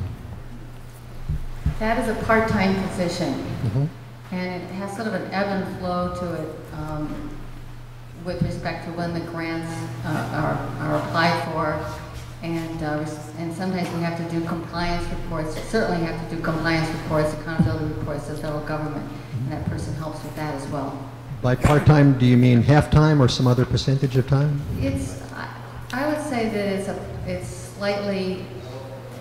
It's very close to 0.5, but it's probably more like 0.4. However, on page 20 of again on this budget book, this person is pulling in apparently upwards of $2 million in grants, which represent something like 5% of the school budget, as I'm reading it here. Is that correct? Actually, our grants represent a much bigger percentage of our budget than that. With the non-override budget was as high as 15%. Some of those grants are entitlement grants, and some grants are grants that we apply for. So it does represent a significant part of our budget. So given that we have a half-time person pulling in $2 million or upwards of grants, would it not be cost-effective to hire such a person for a greater percentage of time? Well, the answer probably would be yes, but what you have to understand too is this is our grant coordinator. Some of our grants are also, she works with department chairs, principals, the assistant superintendent to write grants. So there's more than one person in our school district that are involved in the writing and the management of grants. I guess I'm asking, as I think you understand, because I'm looking for additional sources of revenue and ways to maximize the revenue that we do have. I'm aware that, for example, when we voted under the block grant development funds, this was Article 53, we voted for about $90,000 for a grants administrator within the Department of Planning and Community Development, which presumably is pulling in a comparable percentage of grant money. So it makes sense to me to have more percentage of time writing grants. I would say in general that we've been trying to do the last few years is to shrink our administrative costs as much as possible. And in the ideal world, we probably would be great to have a full-time grants coordinator. But in the choices that have been made over the last couple of years, we've made choices in other directions. Primarily toward the classroom. I think I hear that, but again, this is a revenue source, so I'm just looking for ways to maximize the revenue for the school department. I have one more question, which is that on page 20, I believe, of the Blue Book, or 21, there's a reference to grants declining in the current fiscal year, if I'm not mistaken, from about 2.4 to 2.1. The grants were declining. Well, We've had grants that were federally funded, the ARC grants, and so those grants were not available to us. Certainly, we have no part of federal stimulus money for next year. Sure. Our grants have been decreasing, and one of the things that we've done is we have projected what the percent decrease has been in other grants. For example, medical grants have gone down 12%, 5%. There's been a variety of percent decreases. Our federal grants, Title IIA, sometimes that's gone down as much as 12%. Title I has gone down. So when we're looking at a overall percentage, we take all of that into consideration. Thanks. I'm looking at page 21, which does break out the grand totals here, and as you say, it does show some reductions in grants from those that are expiring. But my question here is why are... Continue. My question here is why are not new grants being written and apparently included in this breakout sheet? Well, first of all, when we're putting this budget together, we have to do projections on the different grants. We don't have our grant allocations sometimes to the fall of the following year.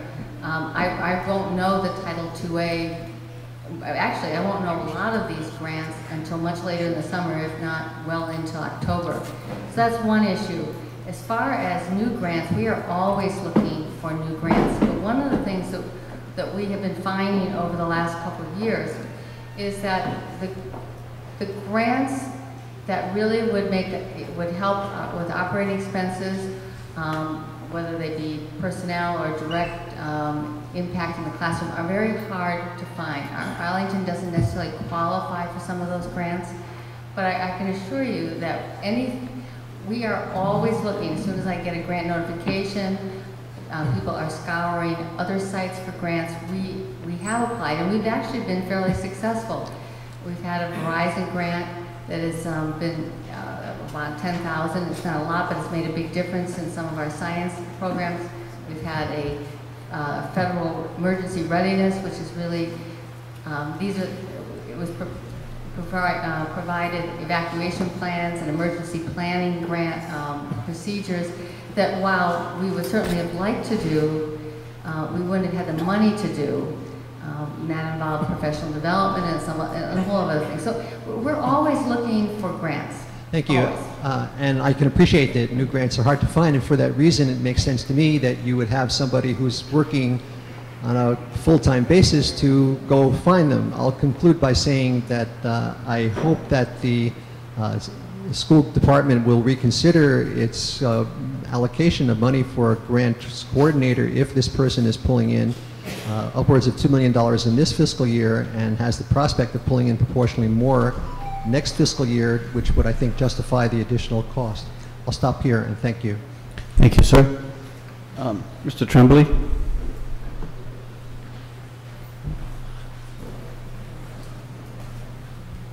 Ed Tremblay, Precinct 19. I'm kind of curious about the two school budgets on the blue book here on line 75. It's called facilities for around $3.5 million, and then the education budget on 20 is, you think the same thing, I don't know, that's what I'm trying to find out, is operation maintenance programs for $5.25 million. It's not a lot of detail on that. I'm kind of curious how much of that is, paying for fuel to eat the schools and the custodians and the regular, sort of the regular daily expenses.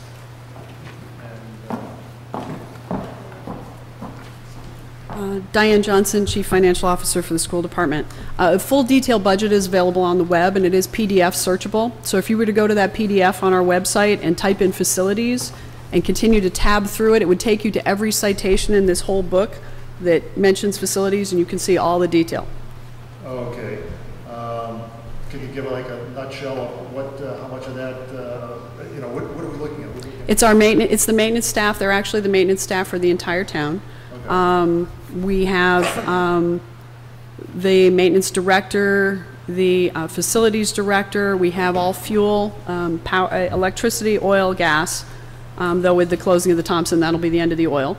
We have paper products for the schools. You know, there's just a lawn care, exterior maintenance, interior maintenance, snow removal. Okay, I guess what I'm trying to get to is when we talked about the Thompson a few sessions ago, a number of sessions ago, the proponents made a big deal about how the kids were really, really hot in January, and that was a reason, one reason we needed to have a new school, because the boilers were, the heating system was really messed up because the kids were so hot. Well, if the kids are hot in January, that means the boilers are working really, really well, and it's it's a maintenance issue with the controls. So when the new Thompson is finished, we're going to have something like $75 million or something in that order of new schools. How much are we actually spending on maintenance? I mean, I think we have established that on the Thompson School, nobody was maintaining the heating system. Are we going to let the new schools go in that respect the way that we let the Thompson go?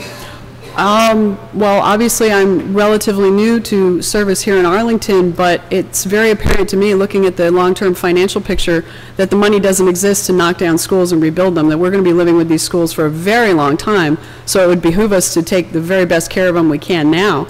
Most of them are new or renovated, with the exception of the Stratton. It's getting some major renovations, and so it's extremely important we continue to invest in the maintenance right now. The Capital Committee is also spinning off a maintenance committee, where these discussions are going to happen town-wide to look at, you know, right now there's sort of a gap between operating budget and capital budget, and this, hopefully the development of this maintenance committee and budget will help bridge that gap so that we're doing more proactive maintenance and not just reactive maintenance. And I guess that's what I'm trying to get to is, do you have a figure, some dollar figure that you're aware of, that yes, we spent $1 million maintaining heating systems and roofs and doors and fixing holes in the walls? And, I don't have that information off the top of my head, but this is the first year we're tracking the different types of maintenance efforts in the school, and so when I close out FY11, I will be able to answer that for you.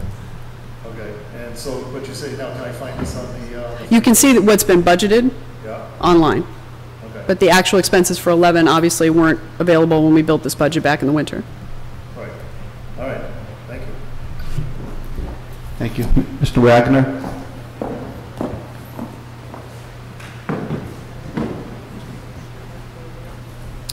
Thank you, Mr. Mayor. Carl Wagner, Precinct 11. I wanted to point to the simple version of the education budget, that with the override, thanks to the town for voting yes, a huge difference is made in item A, instructional service programs. Without that, we'd be looking at a disaster. So to me, that is amazing, and it's good because that's the education that goes to the kids and the recipients in the town. I do have a question about with or without the override, the items for F, student out of district, and B, special education. I noticed that without the override, those numbers are basically the same. In other words, the kids suffer, but those two services continue. And I wondered if there's any way that the town can not be forced to pay those fees. It can be shifted to other bodies, if anybody can answer that. Well, I think those are federally and state mandated requirements. Mm-hmm. You can get Congress to change it. Yeah, well, one of the things, state legislature. one of the things that people who were complaining about the override were saying is, you know, schools spending all this money, and I guess it's important for us as town meeting members to talk to our constituents, if you will, and point out that the schools don't have any way to get around those costs, and the override basically looks like it went to improve directly item A, so I thank us for doing that. I do have a question also about the budget overrun. One of the things I was hearing as I talked to people in the last couple of weeks is there was a huge budget overrun in the school department and nothing changed. So I hope I'm wrong. I was wondering if somebody could tell us what actions, I don't know what to say, maybe disciplinary actions, or what changes in course have been made since that budget overrun that prevent that from happening again. Ms. Johnson's going to address that. Name and position. Diane Johnson, Chief Financial Officer for the Arlington Public Schools. When the school budgets are created, there are revenue assumptions that are made and voted, and there are expense assumptions that are made and voted. In the FY10 budget, our revenue assumptions that were made and voted were not realized. Actually, the expense portion of the budget came in right on target. So there was no over expenditure, there was an under availability of revenues that had been counted on. So that's a different thing than overspending. And I know that's a subtle distinction that probably I'm the only one who cares about, but it is an important distinction. In terms of control measures that have been put into place, we have a new chart of accounts, we have a new budget format, we're doing monthly reporting that are available on the web once they're presented to school committee. And I think we have a much improved system for maintaining a close eye on what's going on in these budgets. The difference was that the systems that were in place during FY10 were designed at a time when there was much greater fiscal stability coming from state and other revenue sources, and also there was a significant amount of reserves that the schools held. Now, by FY10, the reserves had been entirely, or largely, if not entirely, exhausted, and as we all know, the economy went crazy, and the systems in place, while adequate for many years prior to that, were just not adequate to that kind of bounce that was going on. It was just not able to get a beat on it, but I feel the new systems we put in place are able to track much more closely. Thank you. I guess I would just like to say that although this is not my opinion, the opinion of perhaps the uninformed masses of the town, and they may be watching and listening to us, is that there was some frustration over that, and I hope that, that the changes can be communicated to the town as much as is possible. Thank you. Thank you, Mr. Wagner. There's a gentleman in the right, my right back, right, you, sir.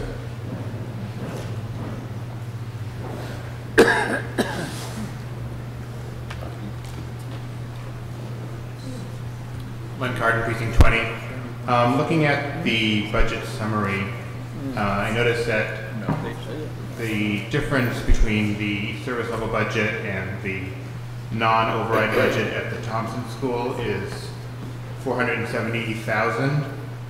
And I realize that a large chunk of that are classroom teachers that will be restored. But part of that is also the principal who's not going to be restored, janitors, the secretary. What are those funds going to be spent on? Are there plans for that yet?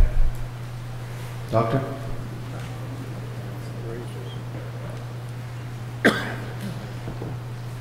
What the override provided is a level service from this year. So all of those positions that were slated to be cut will still be positions within the Arlington Public Schools. Now, there is one exception when you mentioned principal.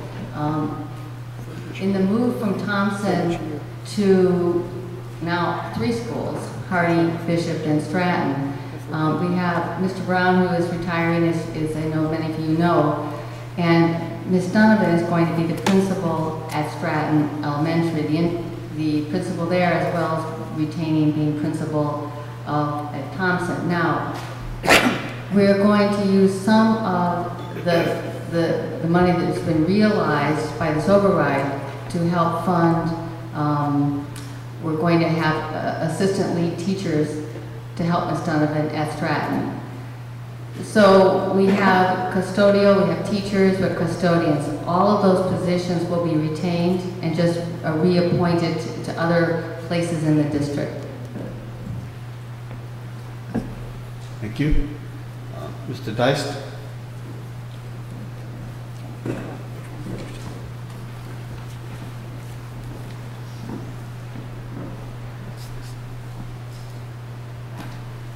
John Dice, Precinct 13, and a member of the Finance Committee. I'd just like to point out once again that in this short budget, that's B and E and F, excuse me, both of which are special education costs, are very large in proportion to the budget. They represent something like 30 or 35% of the budget. And they also are increasing, in each case, by 26 to 27%. And at a presentation that the superintendent and the financial officer did to the finance committee, we spoke a good deal about the fact that those budgets have to be managed. That's to say, special education has to be managed carefully. And in fact, the schools have done quite a good job over the last 10 years or so with a person who was in charge of special education and the costs of special education. And as I understood it, the schools lost that person. That person went on to another position somewhere else. So my question to the superintendent is, have you a plan, or have you replaced that person, and what's the likelihood that we can continue, we can make good progress in the future on controlling those costs? Dr. Bodie?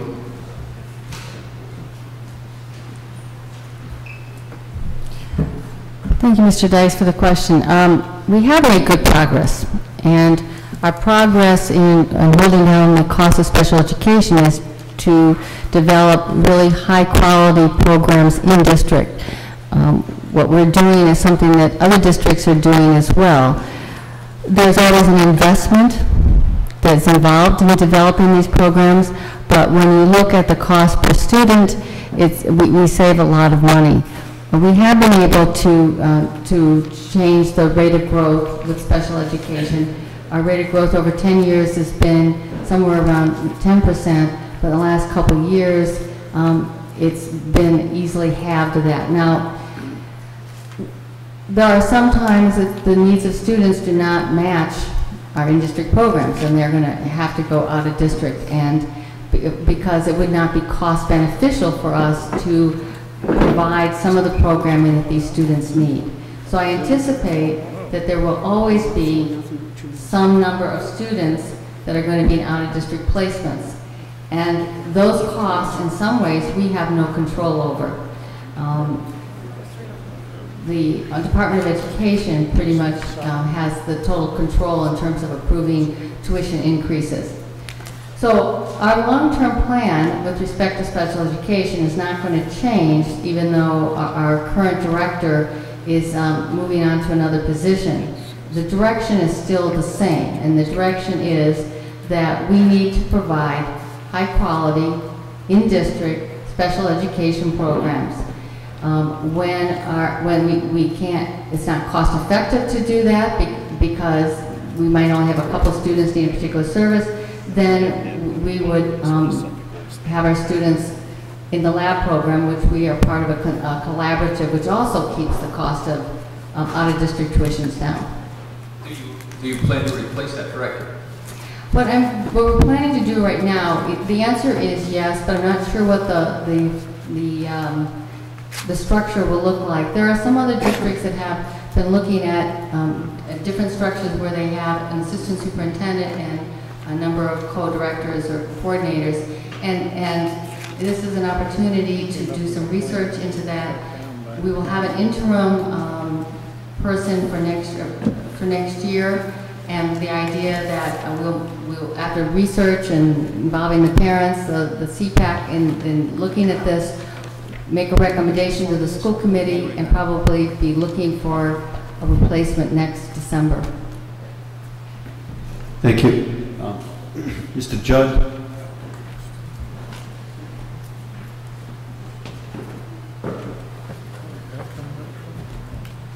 I'm in Judd Precinct 9. Before I get into this, Mr. Moderator, is it possible for us to finish this evening even if we stay a little extra time? Or is that too much more to be accomplished? Now say that again, sir? Is it possible we can end the town meeting tonight? If we can, well, we can terminate debate on the education budget and blow through the rest of them. In the last 3 articles, we can end the town meeting tonight, but if the people want to talk, we're going to talk. I understand that. What I am trying to find out, though, is if we have a possibility of completing town meeting tonight before the air conditioning breaks down. I will certainly pass on anything further that I might have to question or say, if that will you know, before anybody starts to move adjournment, I'd like to see if we can finish tonight. I'd personally like to finish tonight, but, you know, it's 10 to 11. We've got a number of budgets to go through and 3 more articles. There's 1, 2, 3, 4 more budgets to go through. And, you know, this is our, you know, this is what we do when we pass budgets. So we just don't want to rush anybody if they want to talk about it. So do you have a question on the school budget? Yep, 2 or 3 questions, but the main one is on the bottom line of the, because by the way, town meeting, all we have to vote is the article that is shown here in the budget book, the breakdown of anything at... You know, basically, we vote their bottom line. Yep.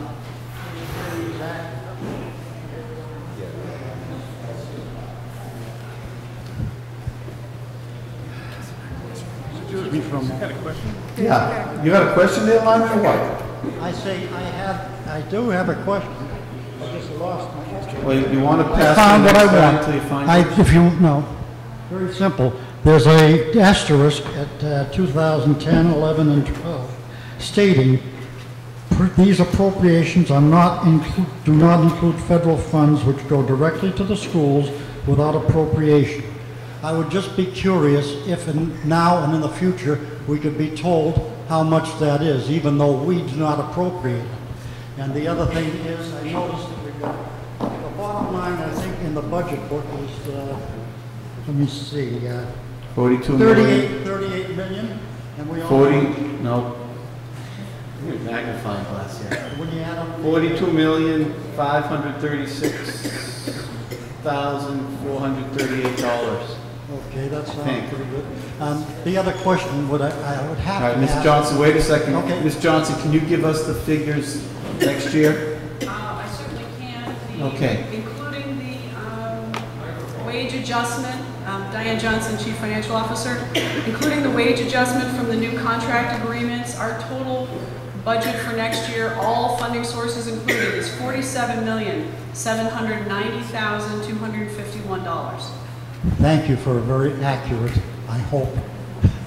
Thank you. Reply, but the other thing I noticed too is on item B, special ed, and also item F, which is also special ed.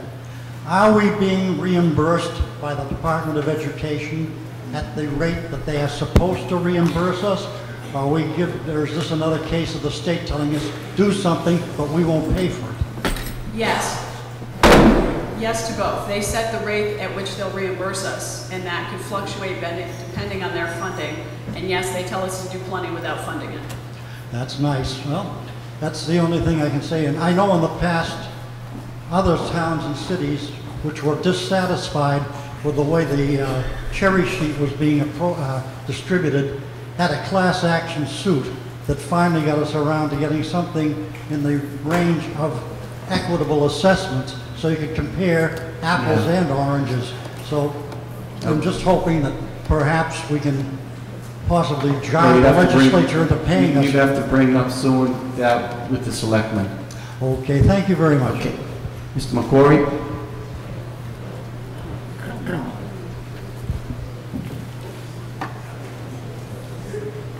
Hugh McCrory, Precinct 20. Mr. Moderator, just a quick question for the school superintendent. Yeah. So it's just really to confirm, so the add back that's in the budget, that is to maintain the 64.6 full-time positions that's specified on page 30, I believe. Is that correct? Doctor? Yes. Yes. So you mentioned earlier that their traffic supervisors may or may not be restored. Does that mean there may be all positions, full-time employment positions in other areas, or she said is that just keeping the 13 budgeted? she had this year? any position that we had in the budget this year will be restored for next year. In addition to that, we also received an additional allocation of $600,000, which will be divided. That amount of money will allow us to have physical education in our elementary schools 2 times a week, which is what had been true 2 years ago, and also provide more elective courses in the middle and high school. Okay, thank you. Thank you. Mr. Bayer?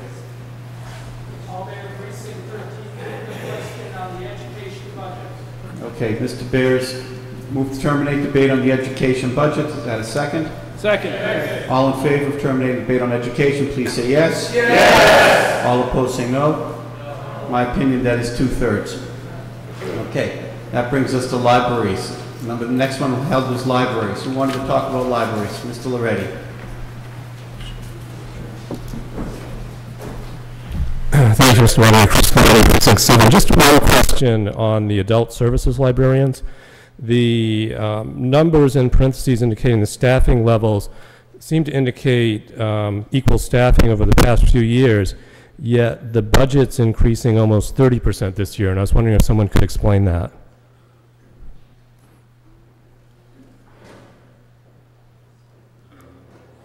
Ms. Loud?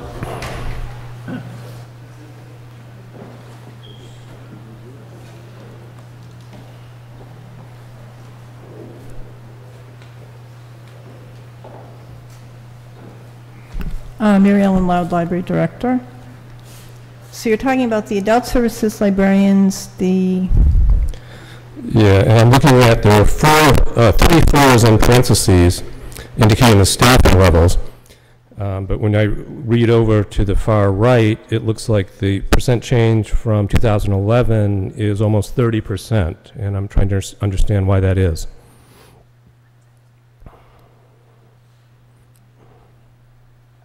Well, I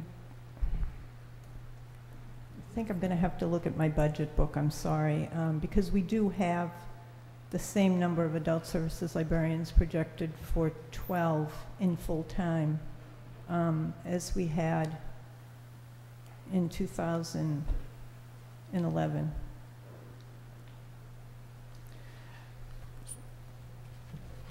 I'm sorry, I am going to have to look at that. Mr. Tosti, do you know if that includes any other position?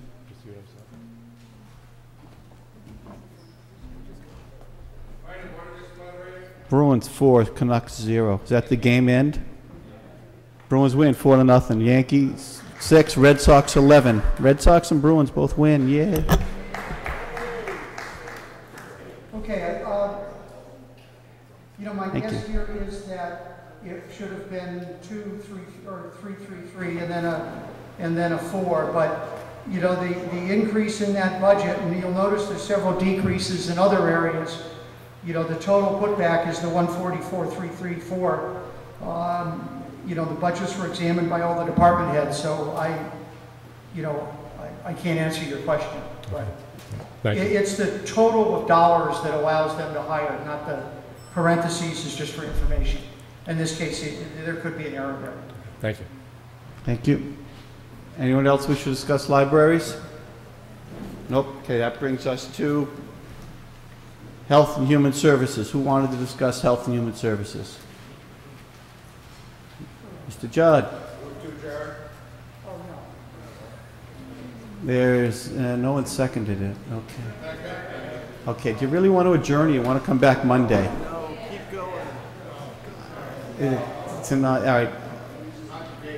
I know. All in favor of adjournment, please say yes. Yes. Opposed, say no. No. Okay. Who wanted? Mr. Judd, what's your question? That's a negative vote on the adjournment. Okay, I'm just asking, on the budget book from Finance Committee, I see under detail of personnel services, health compliance officer slash... Why don't you move back into the light so you can see better? Then you can see and talk into the mic at the same time. Yeah, okay. Health compliance officer slash sealer part-time. Now, does the override restoration mean that we will have a sealer of weights and measures or not?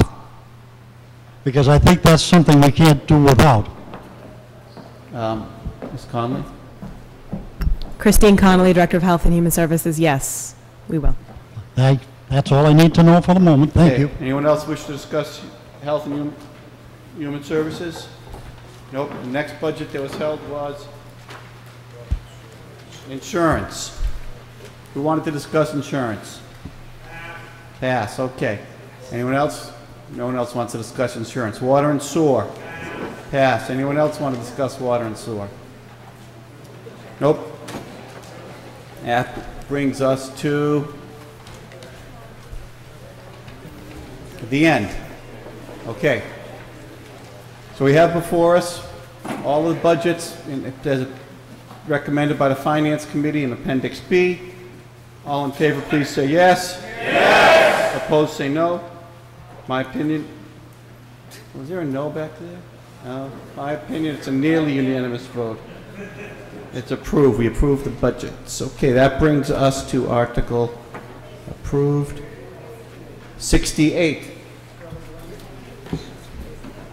Appropriation for post-employment benefits OPEB trust fund. We have before us a recommended vote. Is put in your chair. Sir.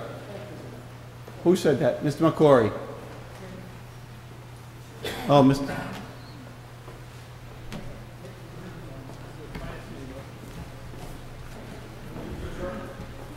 No.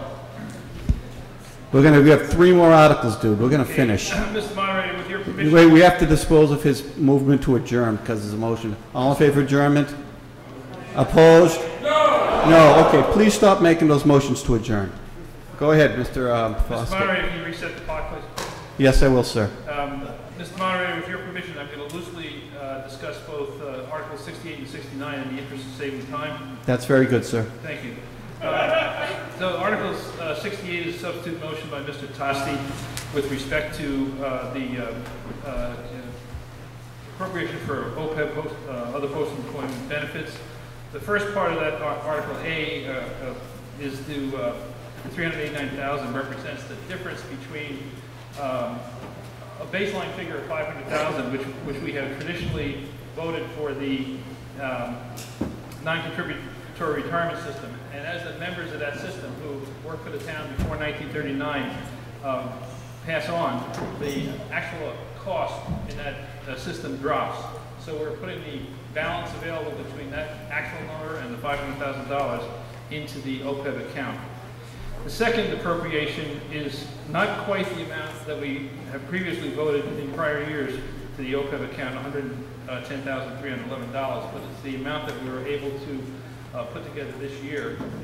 And this is part of a general consideration. I'd like to remind you that earlier tonight, the town manager spoke about the negotiations with the unions and the fact that there was concession on health insurance costs as part of a negotiation for salary increases. And with respect to the retirees, sort of in a general way, the retirement board represents the retirees, and the finance committee is often involved in trying to pull together all the various components of this. Now, with the changes in the health insurance plan that have been adopted by some of the unions, the responsibility is going to fall on the Board of Selectmen to rationalize the contributions from all parts of the town, including salaried employees and including retirees, and they'll be starting that process. In general discussions with the retirement board has generally made some indication that they will consider in their future actions some points which I think are important for the town meeting to understand. First of all, they will seriously work with the Board of Selectmen on rationalizing the health insurance payments so that all the town employees and retirees are treated fairly with respect to the contributions to the retirement system.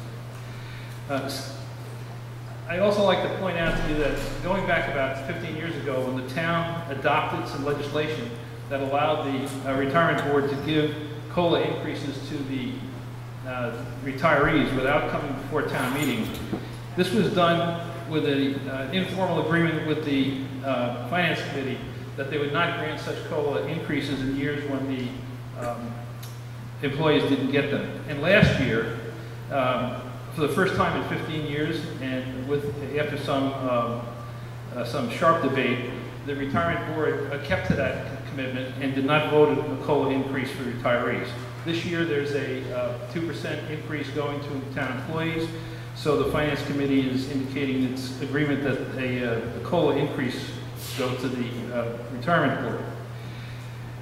The Finance Committee, as part of this overall consideration with respect to the retirees, is supporting the retirement board's recommendation that we increase the COLA base from $12,000 to $15,000. In other words, a COLA is normally 3% of the first $12,000 of a retiree's compensation, and we are recommending that this be increased $1,000 a year over the next 3 years, and that's the vote that you have in Article 69. Town meeting has already voted an increase in retirement benefits for certain survivors. This was an article that you adopted earlier in this meeting. And finally, as a part of this overall consideration, the retirement board is asking its actuary to look at the contribution that the town is going to be asked to pay over the next several years, starting in fiscal year, not 12, but in fiscal year 13, to make an attempt to constrain the annual increase in the contribution to the retirement system from 6% to 5%, which is going to be overall a big benefit for the operating budgets of the town. So with all of these considered in a package as a sort of cooperative effort between the town manager, the Finance Committee, and the retirement board, we're asking your support of Article 68 as recommended, and we're also asking your support of Article 69, where which is asking for the increase from, actually, Mr. Moderator, let's just take Article 68 first. Yep, that's the way I'm going to do it. That's a motion by Mr. Tosti, and it's in front of all the members of town meeting. Right, today they have a substitute motion in the back of the hall, dated June 8th by Mr. Tosti. Is there a second on that substitute motion? Seconded, thank you. Anyone wish to discuss? Are you done, Mr. Foskett? I'm done in Your presentation, yes. Okay. Does anyone wish to discuss Article 68? Any questions? Mr. McCabe.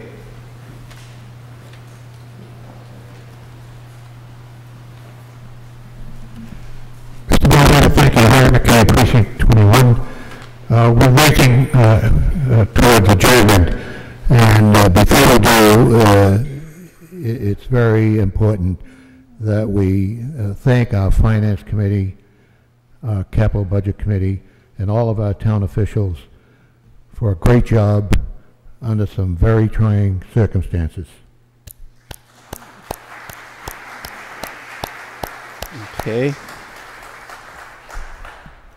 That really wasn't within the scope. Anybody else wish to discuss 68? Okay, first, we have no other discussion on Article 68. First, we have this, we're going to substitute the motion. All in favor of substituting Mr. Tosti's June 8th substitute motion for the motion presented earlier, please say yes. Yes. Okay, now we're going to vote it as substituted. All in favor of Article 68 as substituted, please say yes. Yes. All opposed say no. It is a unanimous vote, and I so declare it. Now that brings us to Article 69. Mr. Foskett, do you have anything else to say about Article 69? No. No, sir. I just want to make the substitute motion that's in front of the members. Okay. Okay. We have a second on that motion. Anyone wish to discuss Article 69? Okay, so we have first Mr. Tosti, Mr. Foskett's motion of June 7th that was given to us today. All in favor of substituting that motion, please say yes. Yes.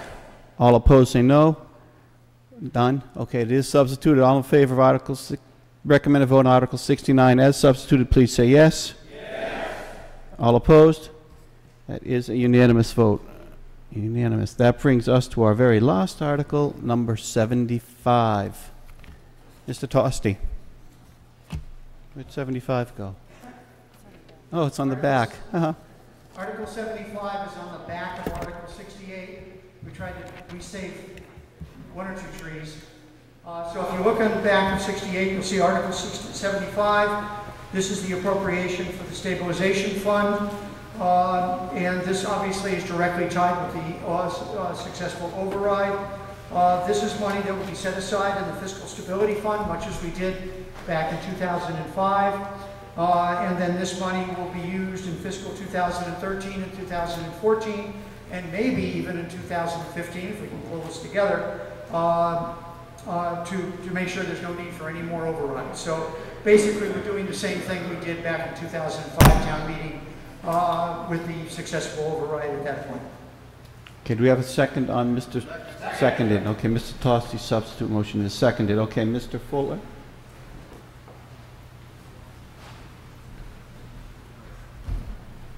Thank you. Peter Fuller, Precinct 20. In 2005, after the override, we put some of the money into the stabilization fund to use in future years. As I recollect, some of that money was invested in a way that it sustained some losses. Are there any protections that we have now so that won't happen again? Who wishes to address that? Mr. Gilligan?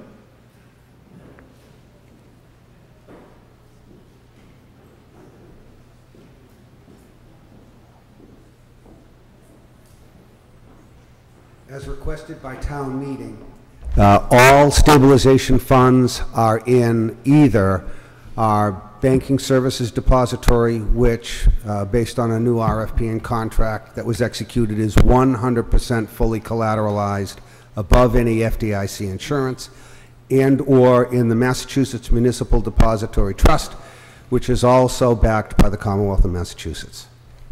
Thank you, sir. Glad to hear it. Okay, thank you. Mr. Wagner? Pass. Pass, okay.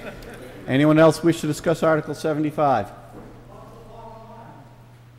$2,603,000, 139. All in favor of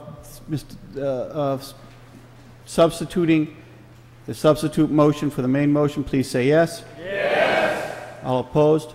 It is substituted. All in favor of the article as substituted, please say yes. Yes. All opposed say no. Okay, that is a unanimous vote. By my calculations, we have disposed of every article in front of the meeting on the warrant for 2011. Mr. Tosti, may I prevail upon you? Since I believe Article 3 has been taken off the table at the beginning of town meeting, I move that the 2011 annual town meeting be dissolved. All in favor of dissolving the annual 2011 town meeting, please say yes. Yes. All opposed? No. That's an affirmative vote. Thank you all very much. We did a good job this year, and we got done in 10 meetings. Thank you for staying a little later this evening. See you next year.